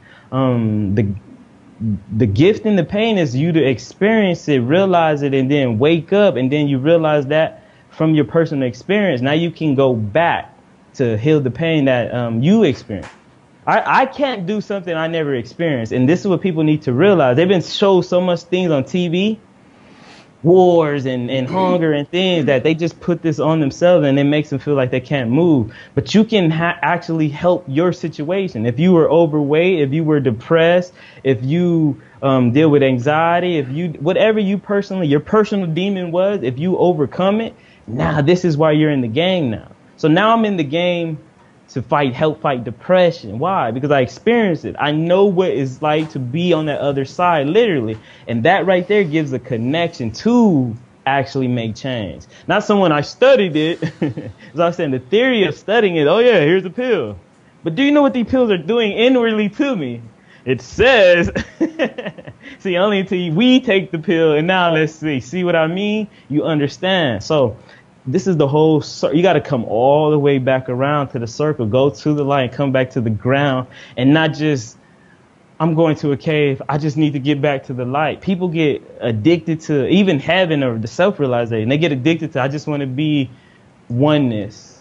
They don't want to be in it too. So you got to, the dark side of that is you got to learn, how are you going to put all this and still maintain your sanity in this world? Because I can feel your pain even when you're trying to deny it, because the way you act, the way your mannerisms and the way you'll speak, it'll be a flow and then it'll change, it'll drop, or it'll go high or it'll drop. It'll be like, oh yes, I'm David, my name is this.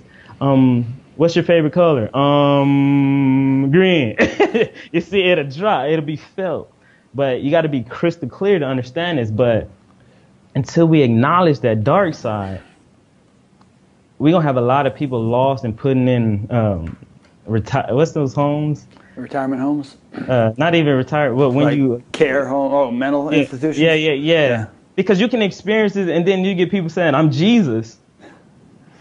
Things like that. But they could be halfway to the truth. But until you you got to fully ground this back to the whole circle of this.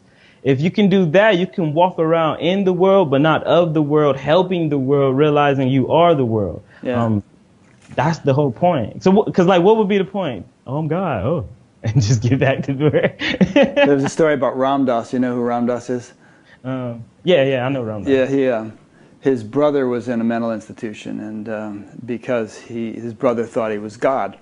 And so Ram Dass went to visit him, and he said, the reason he said, I think I'm God too, but the reason you're here in this institution and I'm not is that you think you're the only one who's God, and I think everybody's God. Exactly. That's the key right there. The ego, the brain locks you up. And that's the thing, the determining factor is, do you see this for everybody, or do you just still say a me? If there's a me there, then you need work. But if you say, we are God, God is all is God, oh, you're complete. You should have a way, but you can tell because people should have a way of explaining this. Or if they can't verbalize it or articulate it, they should be like, let me show you, close your eyes. And then they can get you to what they're talking about. But we got to be open. This is how they explain enlightenment. This is how he's experiencing. This is how it is. We have to be open that it's not like one thing, one size fits all. We have to one of one.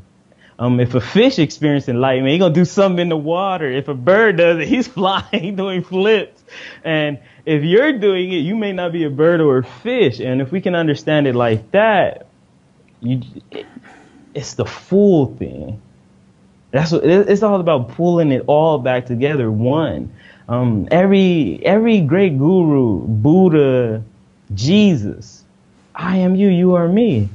When we see Jesus getting hung, Buddha's in the state of, he's the nail, he's the cross, he's the person, he's the one. It's no one there. But you yeah. Forgive them, for they don't know what they do. They don't realize that they taken away the light in their lives. People get on the concept of Jesus. No, Jesus was a concept. The Buddha was a concept. It's not like that. There are beings showing you that there is so much more here. You should highlight that part and come for that game.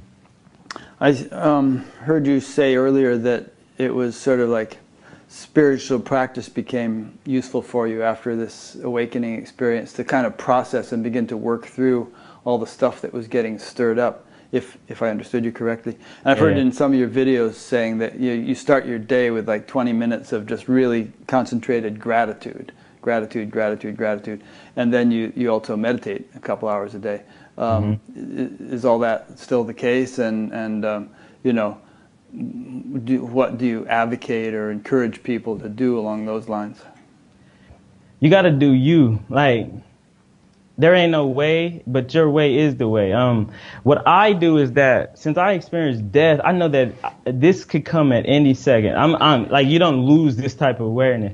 So when I wake up in the morning, I'm here. I arrived again. So I'm here to play round two. I can get better. I can get more. I can have these things. So for you to have more, you already got to appreciate the stuff you already have. So what's the most precious thing that you have? I am. My life. I am. My mind is still here. I'm still able to process these things. My health is still here.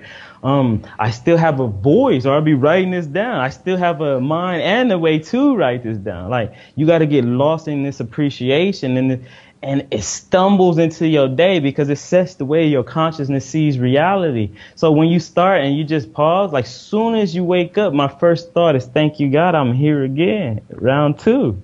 And then more, I am thankful for whatever. It just starts shooting out, whatever I'm thankful for this beautiful day, for the sunshine, for the dark. I wake up in the morning. It's like 4 or something, 3 sometimes. I'm thankful for the silence, because in the silence you see the gift of everything. I'm thankful for the bird giving me a beautiful song. I'm thankful for the wind, the spirit that moves all, that is in all, that never is able to be caught.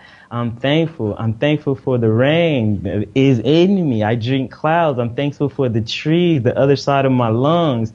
I'm thankful for the planet. I have a home. I'm thankful for the solar system that makes it just goes and grows. And then you wake up, or you get up, and then you just like, you in that vibration, you just sit in there. You sit and marinate in it. And that's like just practices.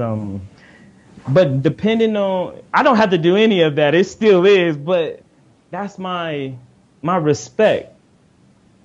Somebody gave me a car and I can go do anything, drive it around, break it, crash it, build something with it, all these things. And then they gave you an earth, and then they gave me 7 billion reflections. And then they gave me the awareness to know that within every single being is God potential to be everything. So if everybody's Einstein, if everybody's the Buddha, everybody's Jesus, you see on that level the potential of humanity. We all can wake this up, and the world is going to transform. So you see this and you know it, and you know your part in this. To be me is to cause this. I'm thankful. I could have had a job. Like, it's talking the truth to people and changing lives. This is it's perfect. Like, if you could say, what would you want to do if you had to do anything? And what I am is what I do, and I am that. I'm thankful for it. I remember there was a time when I hated my life. I'm in the military, I'm in the store, I'm in this job. So we always do this. I want more. I wish I had a better situation and things like that. But when you have it, do you catch it? So I catch mine in the now every time. Frees me up, sets me in the right mood. When I'm out in the world, now people talking, even someone's talking whatever, you're so within that spot. You send them love, you send them compassion. You understand, like, man, you can't even see that you here. And nothing bothers you. And then just find it, like, if you're depressed, staying out in nature. I go skating. I'm staying at the beach. I'm always walking on the trail. You have to get your mind to where it can see the open sky, because this is when your intelligence is going to open up. Look into the clouds and start to look. No one looks up. We're just all on the ground looking at you. My job. Look up and like see the amazement. Go out and to the beach and see how far the horizon is. How deep does the ocean go? How far is the moon? Look into the galaxy. Open. Open makes you open. Nice. That's what it is. Yeah.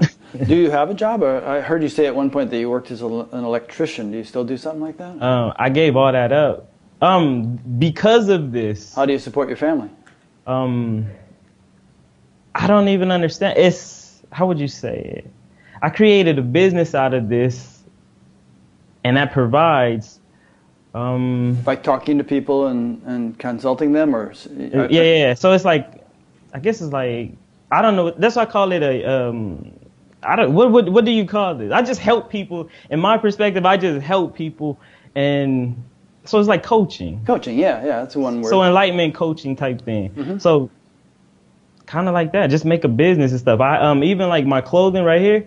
I made clothing lines, and then that started to go. But then I just quit it all. To test it.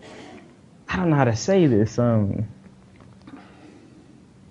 If you walk with God, God will walk with you. But I'm so aware of that what do you want to do? It's like no compromising on your goal. If this job is getting in the way of your goal and your dreams, don't go to this job. And this is the only truth that you can know. And if you say what's going to happen before, you're not working with God. If you say this ain't me, cut it, I'm leaving, and give it all to God, you move like this. But what happens is that, like,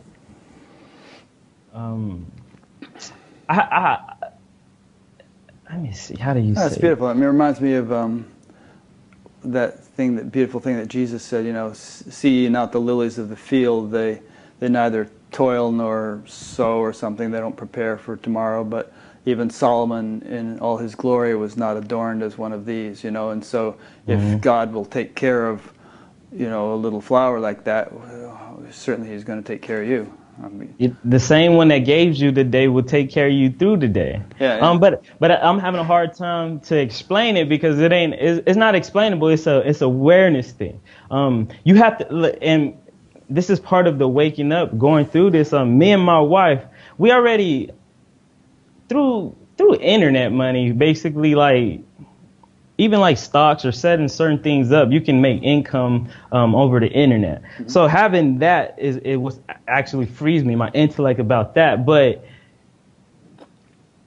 testing it, last year was the test of this. Will we sink or swim? And nobody, like, God is God. So if God is God, let's play this. All right. If God is God, God should be able to provide anything and everything I needed as I need it. And this is something I must know. So how do you know anything? You got to test it. So I cut going to a certain job. I cut doing certain things, and I sit still. And I just did what I love. That started to make income. But it's even crazier because I call it magic money. Like literally, well, I guess we're going to lose my truck. This comes up in reality. Well, I guess I'll sell my truck at the 8th. On the 5th, you get a job or something, or you randomly in the mail, you overpaid for this or that, and then $2,000 unplanned, perfectly what you needed. And then you start to see it. The more you become aware of that, you can just rest in that. And then it just like allows you to be. But it's not like denial. I still do things, but it takes care of what it is, I guess. Yeah, I understand what you're saying. That's good. We could dwell on any one of these points. You know, we could go on for half an hour talking about each one, but I want to move through several other ones. You've kind of talked about the difference between self-realization and God-realization. You keep touching upon that. Is there any, like, fairly concise comment you want to make about that? Because, I mean, there's a lot of spiritual people who don't even believe in God. You know, they just sort of, they can relate in terms of self-realization, you know, you're a pure consciousness, or maybe they think of it in terms of you are nothing, you know, there is no personal self, and there's just an emptiness, and, you know, realization involves knowing that. But then they might say there is no such thing as God, the universe is random and accidental and arbitrary and that kind of thing. And to me, that's kind of a very half-baked spirituality. You know, Yeah. There's so much richness if you take it the next step, as you have been implying in what you've been saying. So let me think. What would I say? It's kind of like you can't really say anything about that, because like this is like, if you're a person if we even talk about self-realization, to even get into self-realization, actually, you have to get into that to open yourself to the possibility of God realization. Because if you're talking about the self, you don't even believe that you are everything, or you don't even know what you talk. Yeah, like, you don't know who you are. How are you going to know what God is or anything is? Yeah, how are you going to know what an apple is? Is it right there? That's how easy that is. Like, how can you know if you don't even know who you are?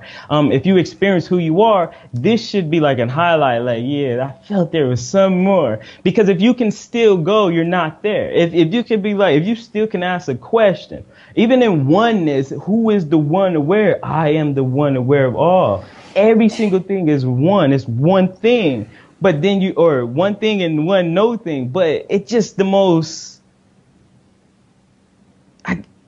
it just goes with the way your consciousness has to get there. If you're on a road pulling at a string to realize who you are, and then you pop out and then you realize you're nothing, if the string is still there to ask the question, you're not done yet. Until you cannot ask a question, because all answers will be given and given and given, then you don't want no more. And still, we just started. It will flood you and flood you. So what I would say is that you're just showing your colors. Anybody who says something like that, they're just showing their level. It's not nothing to argue, because how can you argue? It's relevant for them at their stage of development or their stage of experience. You just have to send them love, because it's not even a fair fight if you try to break this down to them, because they don't know who they are. You can ask them that question, then who are you? And then here we go. Like, it's literally like a science. If you experience this, you could just step by step walk yourself out of creation, be out of creations, and then go inward, and then there you are. But this is oblivious if you never even did any soul searching. Yeah. It's easy being a bleachers like, oh, he should have made that shot. Right. Yeah, let's see you make it. Exactly. All right. This is another point we could go on about, but I'm going to just keep moving through some other ones that you sketched out for me. One is millennials and self-realization. What do you have to say about that? When we talk about realization, we got everybody refers to the books, right? The Buddha. Like when I only use concepts that your mind has already absorbed, so you can understand where I'm pointing at. When I say the Buddha, I'm directing you in, okay, if I know the Buddha, what was the Buddha about? And that just like saves time. When I say Jesus, when we say God, you realize every word is a loaded word that already comes with its pre-applied everything. When we talk about today's awakening, what is happening is that the language is not switching for people to realize it. They're still stuck in the paradigms. Like I deal with this all the time. So if I say God, you already assume you know what God is. But then I say, oh, but you don't know who you are, and assuming God is not what I'm saying. They'll hear it, but they can't get over that word. That's why people don't like using words like God and Brahman and things like certain things, because it already comes with so much whatever. Baggage. Yeah. So, but even if if you actually experience it and you're like, no, I'm talking about God, it's still like smudged, put a smudge on the mirror. They can't really see it past that cultured, that conditioning. But what does this have to do with millennials? You said something. I'm gonna tie it in. You get into that. Okay, good. Yeah. So when we talk about millennials, you got to realize that the people that teach millennials don't realize that millennials within like 2 years, like my son could have absorbed more information about the whole world, about all these things. Like my 10-year-old son, he told me about every crystal. He was just naming them, this, and this property. I'm like, how do you even know? It's just like my mind is blown. How do you know this? Oh, I watched the show that talks about the crystals, so I did this, and then I looked it up, and then I got interested in it, and now I know them all. And he's like 10, so that's more knowledge. So when we talk about, if we don't change the practices of yesterday and to fit the kids or the people of today, we'll always have this culture gap. You got to realize, like, we're a world culture. If you can look back, if we go back like a couple hundred years, even I would have been in a cage. So if we go back 1,000 years, that mind frame in which they operated and talked about it like is like it's wrapped around the culture. Everybody, because it used to be your culture, like everybody used to be their culture, not mixed. But now that we mixed it, we have to have a different type of teaching that is exactly from the truth, because or you water it down. Their minds are going higher, and if their truth is not reaching their mind, we're going to have imbalance. Imagine a 15-year-old that knows about nuclear science, but he can't catch that he is. You'll have it's like making super weapons. So we have to come back to the time, and it's not a look type thing. I feel like enlightenment is even in mainstream is marketed. To be an enlightened person, that sounds just a person that knows who you are. See, when we see all these gurus and gold and all this and with the all this and that, as a youth, you look up and then you take in the whole, that'll never be me. He sat there and meditated for this. I'll never get that. So what this does, if we want the world to change, we have to invest in the ones that's going to change the world. We can't fix what's going out to get what's new. We have to find the truth and teach the truth to the youth so they know the truth already. Like, they're not programmed all the way. And then that right there is the switching of the dark to the light. It's one generation type thing. So since you have a 10-year-old son and he has a bunch of friends whom you probably know, are you kind of optimistic when you look at the way he functions, that there's going to be a whole new crop of kids that are going to make a difference? Yep. Yeah. Because they have the internet. All their friends, they're connected to their friends on the Xbox with their friends. Right. And it goes beyond color, race. I'm playing with my friend in London. We play at a certain time because his hours and my hours, and it's beyond culture or anything. So we have to teach beyond culture or anything. It has to open up. If we don't open up, this is my set. It goes back to the game type thing. I have to go learn enlightenment from my type of person. But if everybody's learning the same truth that we all are, it is all of us, the mind's a self-aware kid at this point changed the world. Yeah. Because they had a group of them. Oh my God. One person made Facebook. That's one person. Think about if you have a group of 100 people. That's what it's coming to. This is why it's always being done without doing.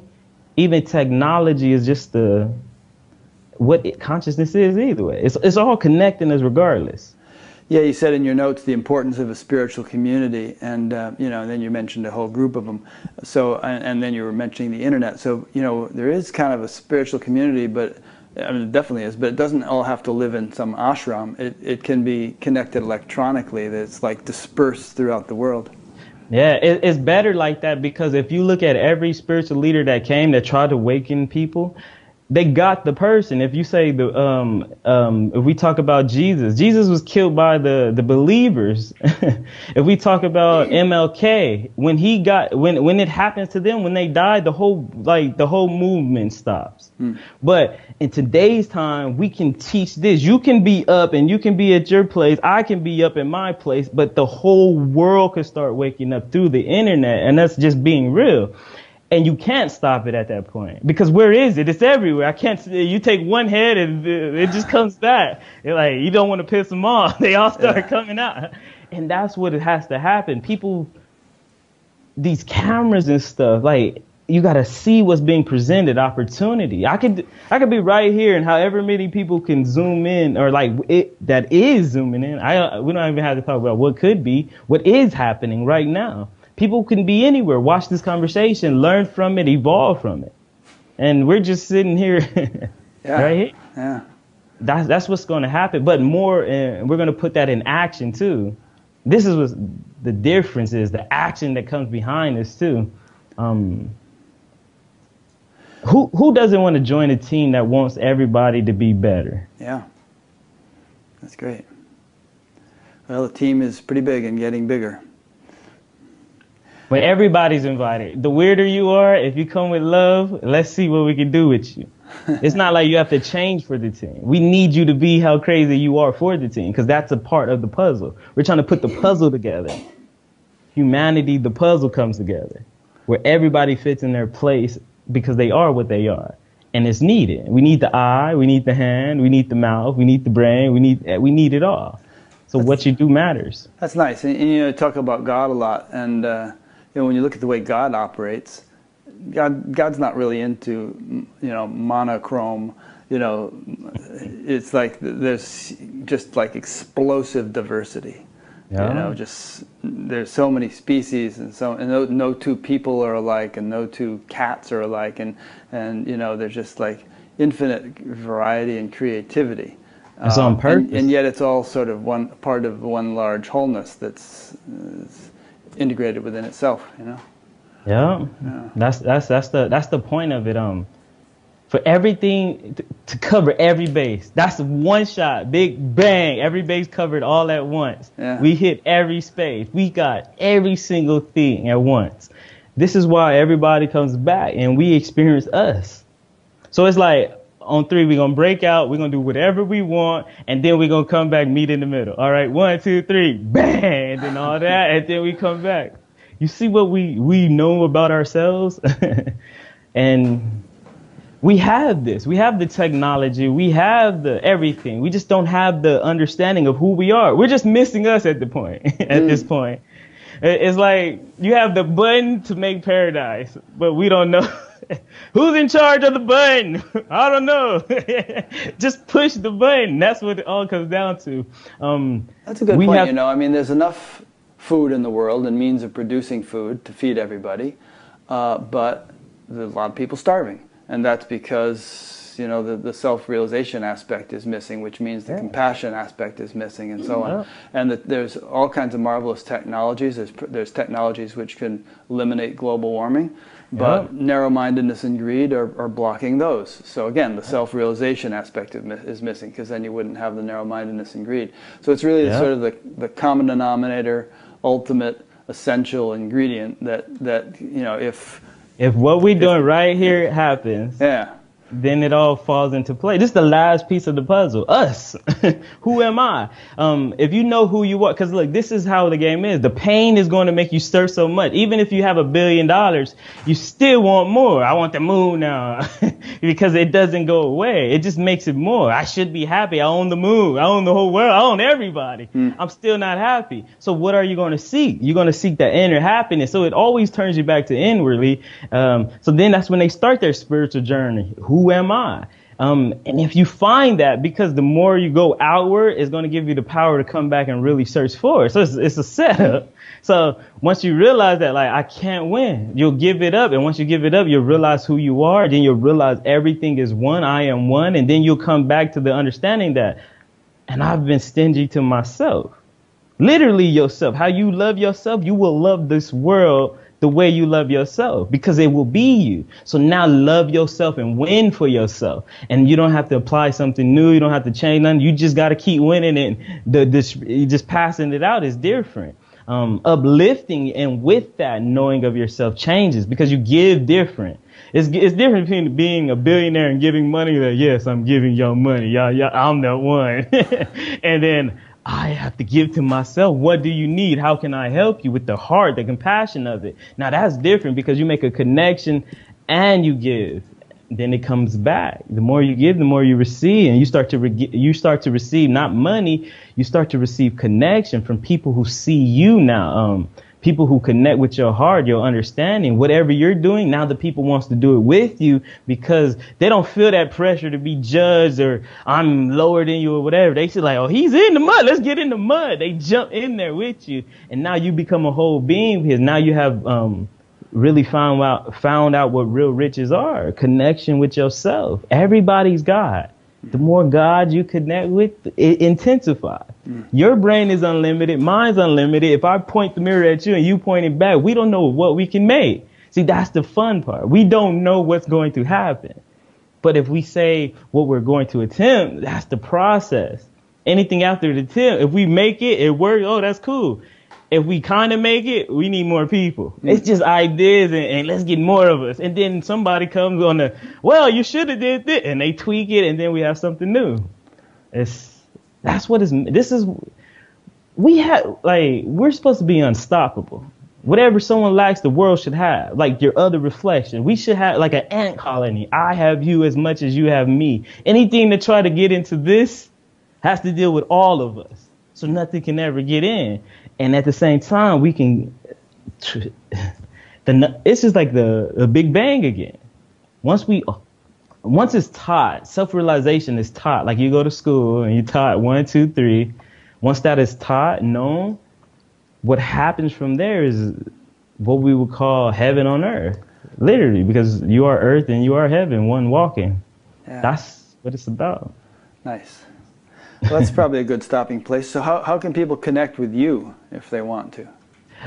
If you want to connect with me, go to my YouTube. It's Enlightened Minds at YouTube. MINDZ. And I'll be linking to that from your page on Batgap. But how can they connect with you personally if they want to? I mean, you want me to put your email address on your page or what? Yeah, we can do that.